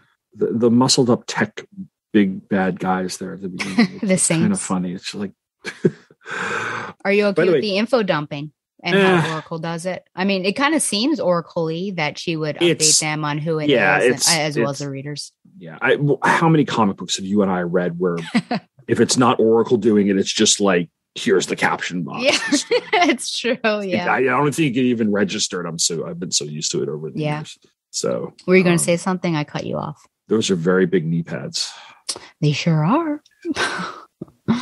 Oh man, I do like how, I'm going to have to find where this is, but where she actually says, so she talks to Cass, and we can tell she's talking to Cass, and says, Batgirl, you can handle pretty much anyone, but these aren't just anyone's. There are 3 of them. And Batgirl, I know you have enough smarts and heart to survive any situation, but this isn't worth the risk. Also, we really need to sort out code names. So yeah, I'm glad that, Barbara, as well as the writers, recognize that having more than one person with the same name will cause problems, kind of like Ashley in the 2000s, or the one year that I taught 3 Abbies in the same class, all with different spellings. But what would you say when you were in school is like the most popular girl's name? Do you remember? Oh, I grew up in the era of the Jennifer. Okay. Mine, I feel like were Ashley's. Yeah. Funny enough, in one of my classes this year, I have 3 Katies, a Caitlin, and a Katja. Heck. Yeah. Are they spelled differently? One of the Katie's has a C. Okay. One of the other 2 have a K. Okay. Caitlin has a K. Katja has a K. I had this string of Kathys in my senior year of high school. I had a next door neighbor named Catherine, who we never went out, but I had a massive crush on her. I went out with a Kathy for a few weeks. We're still very weeks. High school. We were friends. We tried dating. It ended badly. Oh dear. Okay. We're still friends. It's been 25 years. Oh, that's good. You're still friends. Okay. Oh yeah. It was a high school saga. Okay. Without getting into details. And then I went out with a Kate, whose name was Catherine, but Kathryn. Okay, yeah. Like a year and a half. Wow. That ended really badly. Oh my gosh. That was a well, you'll have to tell me all about it over some covfefe sometime. Yeah. I swear, all you got to do, you don't need alcohol to loosen Tom's lips. You just have a podcast. We probably should have broken up about like, long story short, she was younger than I was. So she was still in high school. I went off to college. I made the mistake of saying, hey, let's stay together. We probably should have broken up maybe 6 months sooner. We ended up having concert tickets. It was just a whole thing. No. Yeah. Who was concerts? Bruce? Oh God, it was Hootie and the Blowfish. Oh, Tom. In retrospect, when she said, I'll buy the other ticket off of you, I should have said yes, but I said no. Oh. Because you're going to take the guy you're cheating on me with. Ooh, Tom. And so I went to a Hootie and the Blowfish concert with my girlfriend, who was barely talking to me out of spite. Wow. We broke up like a week later. Okay. Did you enjoy the concert? Fair enough. Hootie and the Blowfish were a pretty good concert. They were a pretty tight band. So okay. I think we found what our intro song is going to be. I don't know. I'll pick one from the Hooties. Find a Hootie and the Blowfish song? Yes. Oh, great. I'm sure I know good ones. Okay, just continuing on. This might be my favorite. Yeah, back to the comic books. You did that. I did not. I asked you what was the main name of girls at your, and then it turned into that. So don't blame me, sir. Anyways, I really like the art on this for whatever reason, but I'm loving this art. Call it kind of pop rock art. Mm-hmm. But just the colors and everything. And I just really like that panel where Cass and Steph are using a zip line. What are those That's called? A cool panel. Yeah, it matches the tone of the book really well. Absolutely. I did have a question about why they were using walkie-talkies and not comms, since clearly it didn't work, but it is answered. So I'm glad that a lot of questions I have are answered within the book. So the reason is, well, Seer could probably hack it. So that makes sense. Let's see here. Our Lady of Mercy, the fact that it's the oldest church in the hill, it's condemned. And now it's a straight up hive of scum and villainy.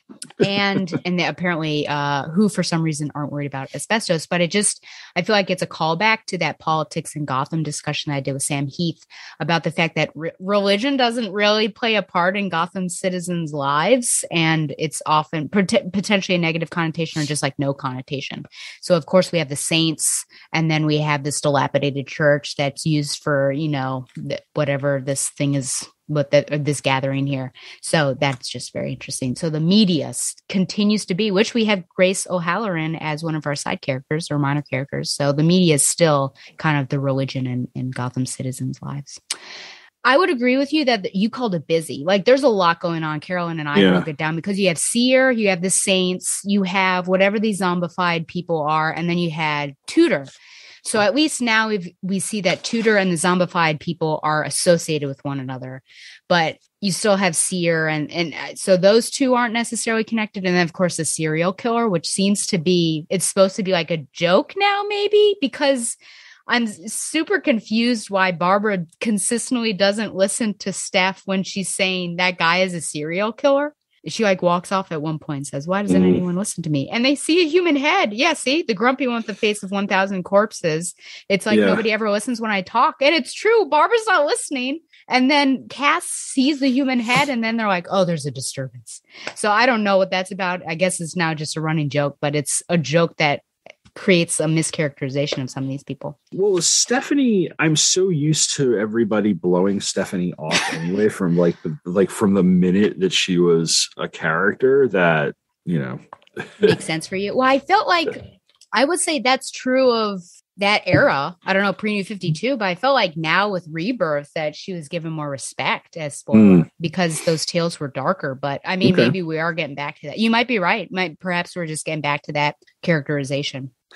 Either that or this is going to lead into some sort of storyline where she has to take on the serial killer. Yeah. Or she's going to try. It's like a breadcrumb they're dropping for a later issue, perhaps. And I could see at the very end, Steph like saying victory. See, I was right all along.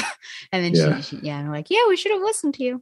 I will say that Seer is now given a they pronoun, which they were using she consistently, but in this issue they use they. So we're still not sure who this person is. The guess from Carolyn and I, maybe Wendy Harris.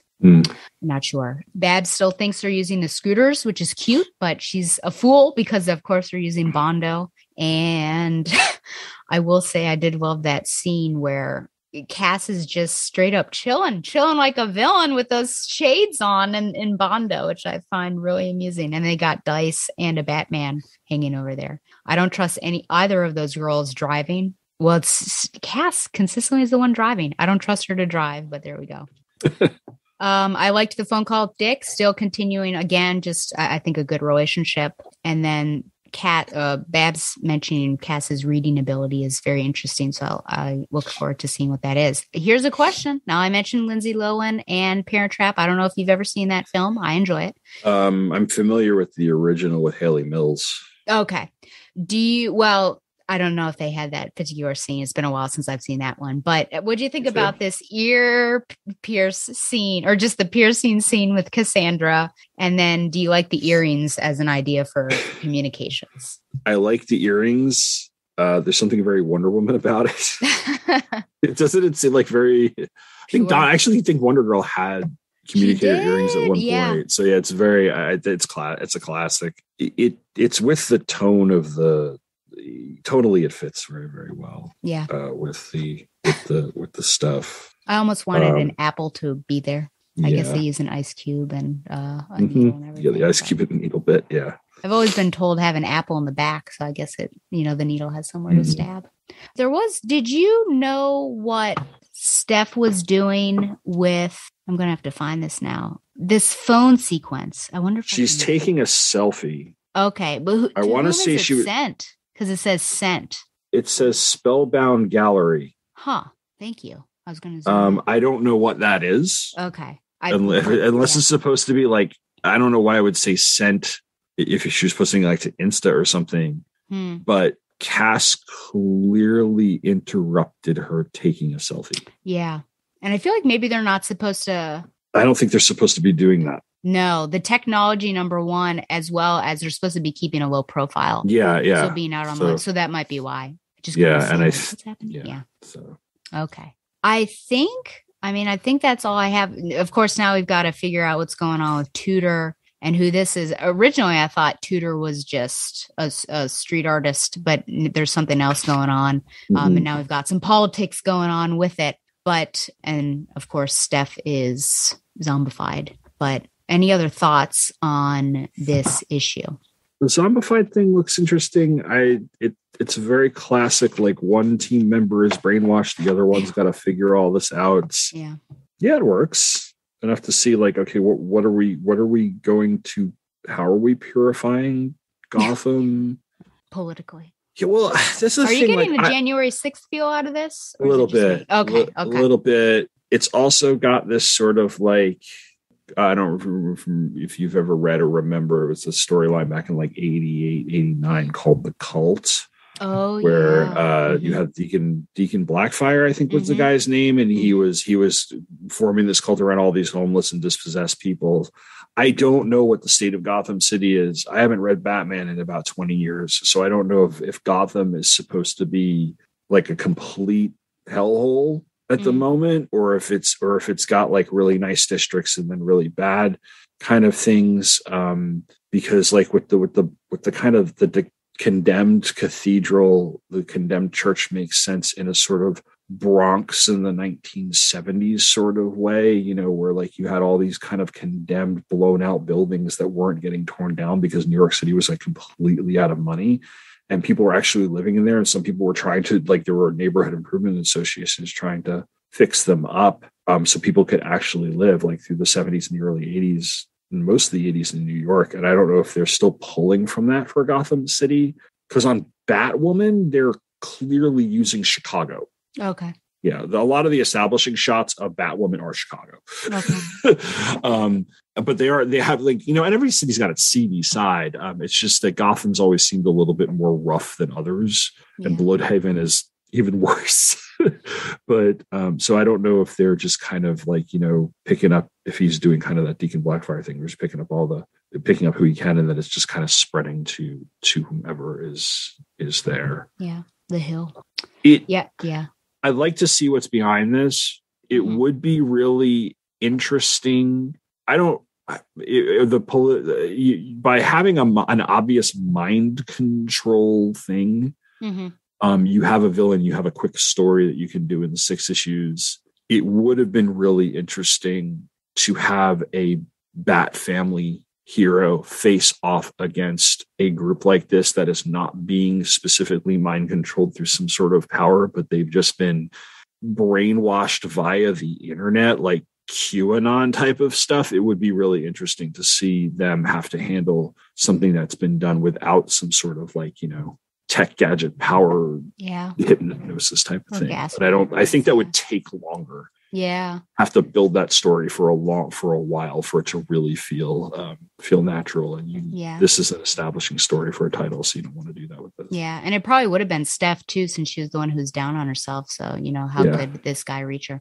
I kind of wish that this wouldn't be happening right now. I wish that they would have maybe sowed the seeds a bit more of this tutor. I mean, we saw his art and everything, but all of a sudden we saw the art. There was that Grace was talking about it, and then bam, now we've got this guy, and all of a sudden he's not on the up and up. So I almost wish that there was maybe one more issue of who this is and establishing him before really jumping into this, because we just have so many threats coming out at them in their first arc that could we take our time with some stuff? But the only thing that's a slow burn right now is a serial killer. So I want to know also though, like, I guess we'll get the answers in the next issue or two. I want to know what triggered Steph and not Cass to get right. Like, so what is it?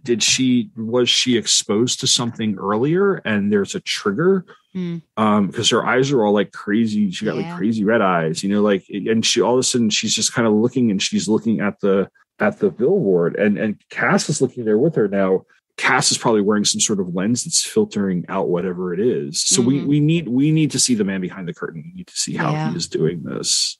And they're both, if it's the gas, which I don't know if it's a gas or not, but they're both wearing masks. So so I would imagine it's something with the eyes, maybe. I mean, she was on technology, so maybe it's technology based. I don't necessarily know how they're doing it, so it's enough of a mystery for me to be like, okay, I'd like to see how they're doing this. Absolutely. And we're bolstering our ranks with some side characters. So here we have Mr.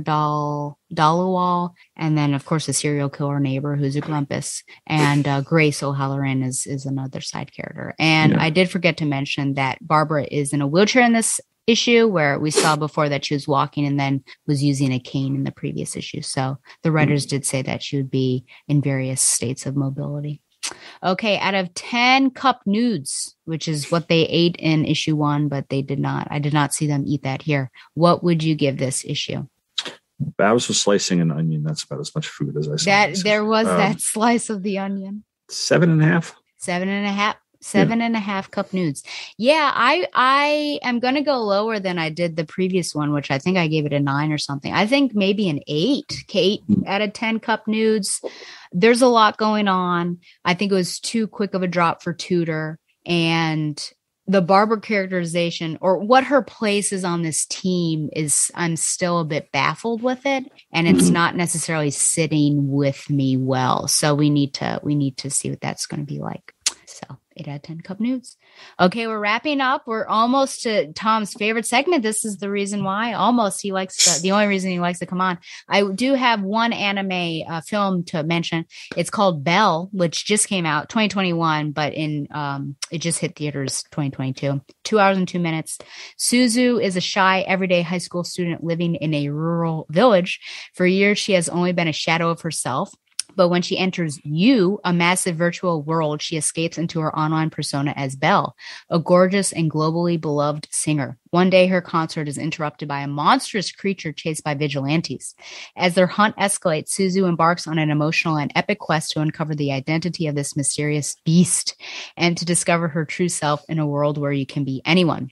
Ryu to Sobakasu no Hime tells a fantastical, heartfelt story of growing up in the age of social media. So it is based off of Beauty and the Beast. It is a visual delight. I really loved it. It's wow. There's so much to talk about because Tom's on here. I won't gush over it for hours, but I just highly recommend it. I feel like I want to do something with this just to talk about, but there's so many layers of things going on here. And the soundtrack is also beautiful. And I ended up seeing it was at Regal. And so I decided to go to the Japanese with the English subtitles. But I think the English has a great soundtrack too, but I decided to go with the Japanese. So anyways, I highly recommend that. And now we are on to literature recommendations. Tom, your favorite segment. I'm going to have to... We're not doing What Are You Wearing? No, I did see you were wearing a nerdy shirt. Would you like to show what you're wearing? Yes, the Greatest American Hero. Oh, thank you for wearing a nerdy shirt. You are welcome, even though it's kind of obscured by the... That's you got all the nerdy person. Yeah, I've got up and down the wall here. I've got there comics. You go. And I see an at over there too. Yeah, there's a Lego at. There is right in front of it is a Star Destroyer. Oh, that Brett and I put together. No, it's closed. It's closed. Okay. They're both gray, so it's gray on gray. It's actually underneath the Return of the Jedi poster. Okay, and then those are DVDs. And then up there, that dragon. Yes. And then that's the Millennium Falcon. Oh. There's a Hogwarts Lego set behind it, and then there's some more beyond. It's a nerd cave down there. It's my child's Legos that have been down here for a while. Your child's Legos. We put him together when he was little. Okay. Yeah. Let's see. Something I forgot to mention really quickly, the mac and cheese thing. If I'm going to recommend a comic series, Catwoman Lonely City. Oh. By Cliff Chang. Yeah. So good. Okay. I was thinking just the creative team and the... Good. I was thinking oh my gosh. So good. Okay.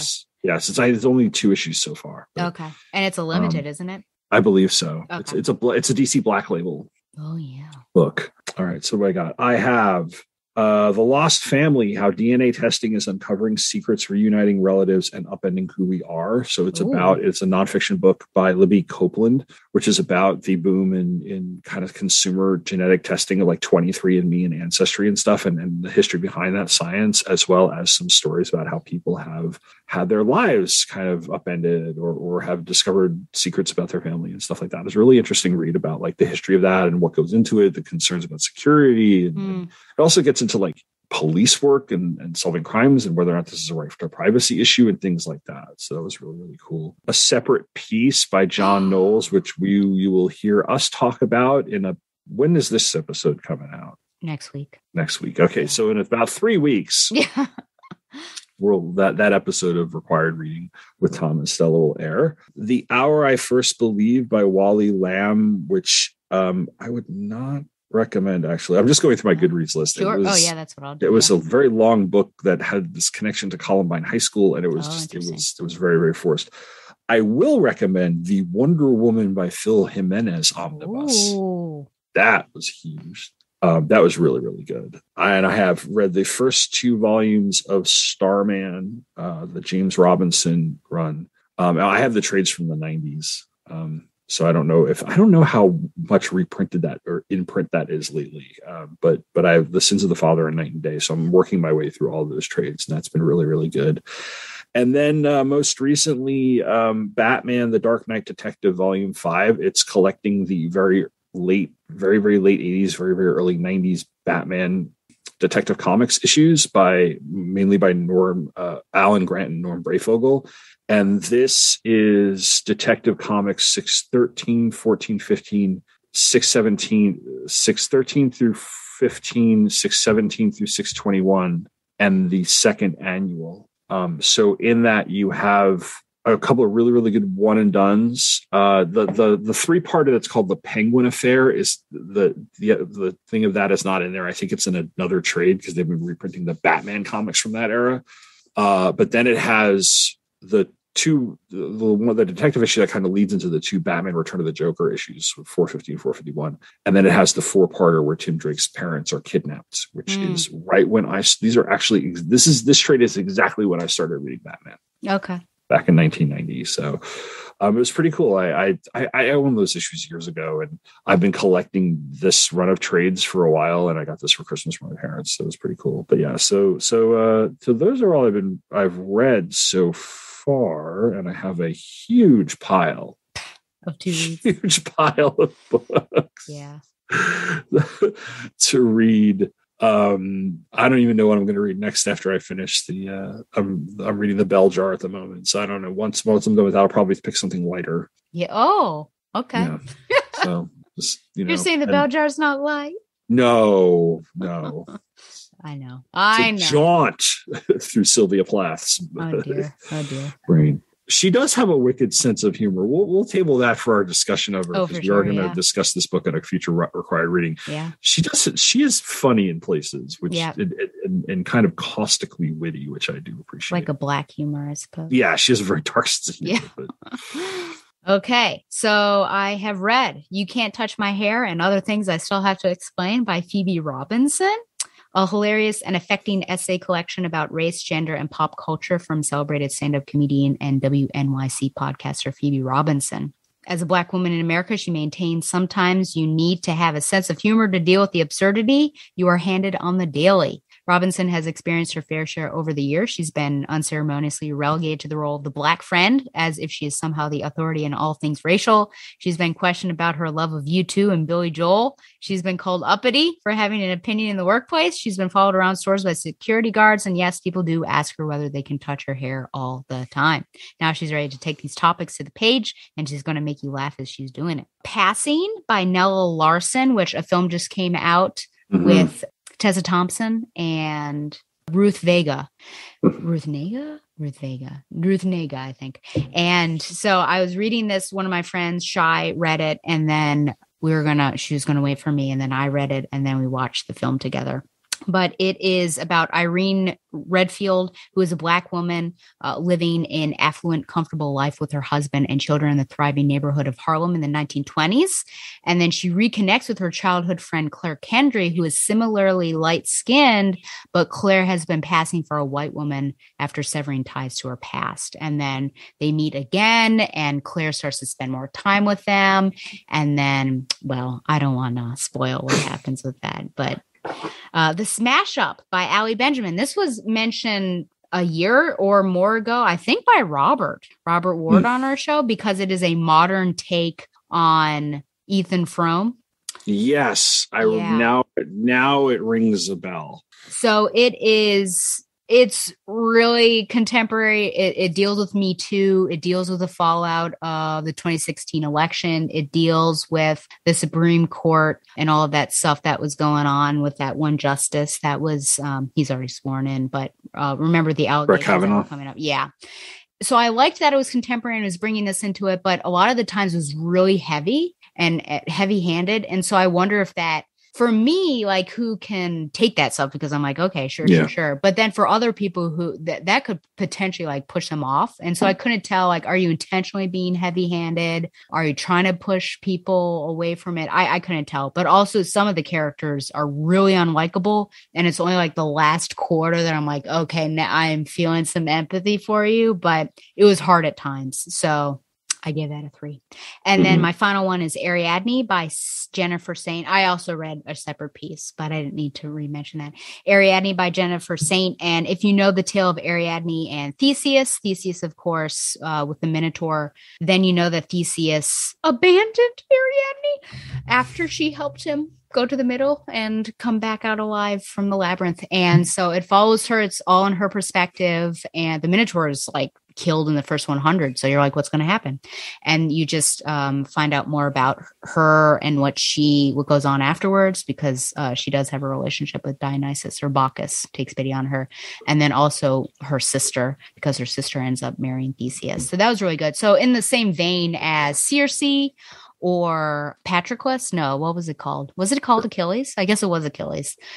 Just where they take not necessarily the minor character, but like the side character of an epic hero's story and shows what their perspective is. So that was really good. Circe's on my pile. Ooh, it's a good one. I got that last year. I heard it was really good. It's sitting there somewhere. Waiting. Yeah. It is okay, somewhere. Tom, we're at that point in time where you get to talk about what you're doing and how we can support you and find you. Yeah. So you can find me at 2 podcasts over on Two True Freaks. One is Required Reading with Tom and Stella, which is the two of us. In fact, the most recent episode, which is 12th Night, dropped as of recording this yesterday. Ooh. So it just dropped Tuesday, January 18th. And next week, actually, right around the time this episode's going to be posted, you will hear Stella on my other show, Pop Culture Affidavit, because we're talking about She's the Man. You can find that also at popcultureaffidavit.com, and you can follow me on Twitter at PopAff. That's POPAFF. Thank you. Thank you for coming on. Yeah, thanks for having me again. It's been a while. I think the last time I was on here, we were doing Tower of Babel. Oh, was it that long ago? Was Tower of Babel before or after our Judas Contract special that we did? I want to say that was, that's a good question. I'm not sure. It was either that. So it was either the Tower of Babel storyline or it was the Judas Contract special. Oh, so it has been a while. Oh, yeah, because you were on for all those Justice Leagues. Yeah, I covered all the Morrison Justice Leagues and then that one Mark Waid story. You're right. Crazy. Well, I'm glad to have you on. Glad we got to do a Terry Moore. No, it was fun to be here. So yeah, absolutely. Well, remember to support Tom. And you can always send any questions or comments to batgirltheoracle@gmail.com. And if you have any questions for Tom, you can send them my way and I can forward. Or do you have an email address? popcultureaffidavit@gmail.com. There you go. You can find the show on Google Play and Stitcher, like the show on Facebook, or follow it on Twitter at Batgirl the Oracle. Subscribe to the show on YouTube, of course. You can see our winning faces and our winning personalities. And follow the Batman Universe on Facebook and Twitter as well. Support the Batman Universe by subscribing to Patreon. And once again, thanks for Mile High Comics supporting and sponsoring Batgirl the Oracle, the Barbara Gordon podcast. And until next time, Tom, what is it that we say? Fly on, Babs lovers. Just plain Barbara Gordon, masquerading for a lark as she rides into the night on her special Batgirl cycle. Who knows? Is the dynamic duo destined to become the triumphant trio? Only time will tell us more about this dazzling daredoll. I love a happy ending, don't you?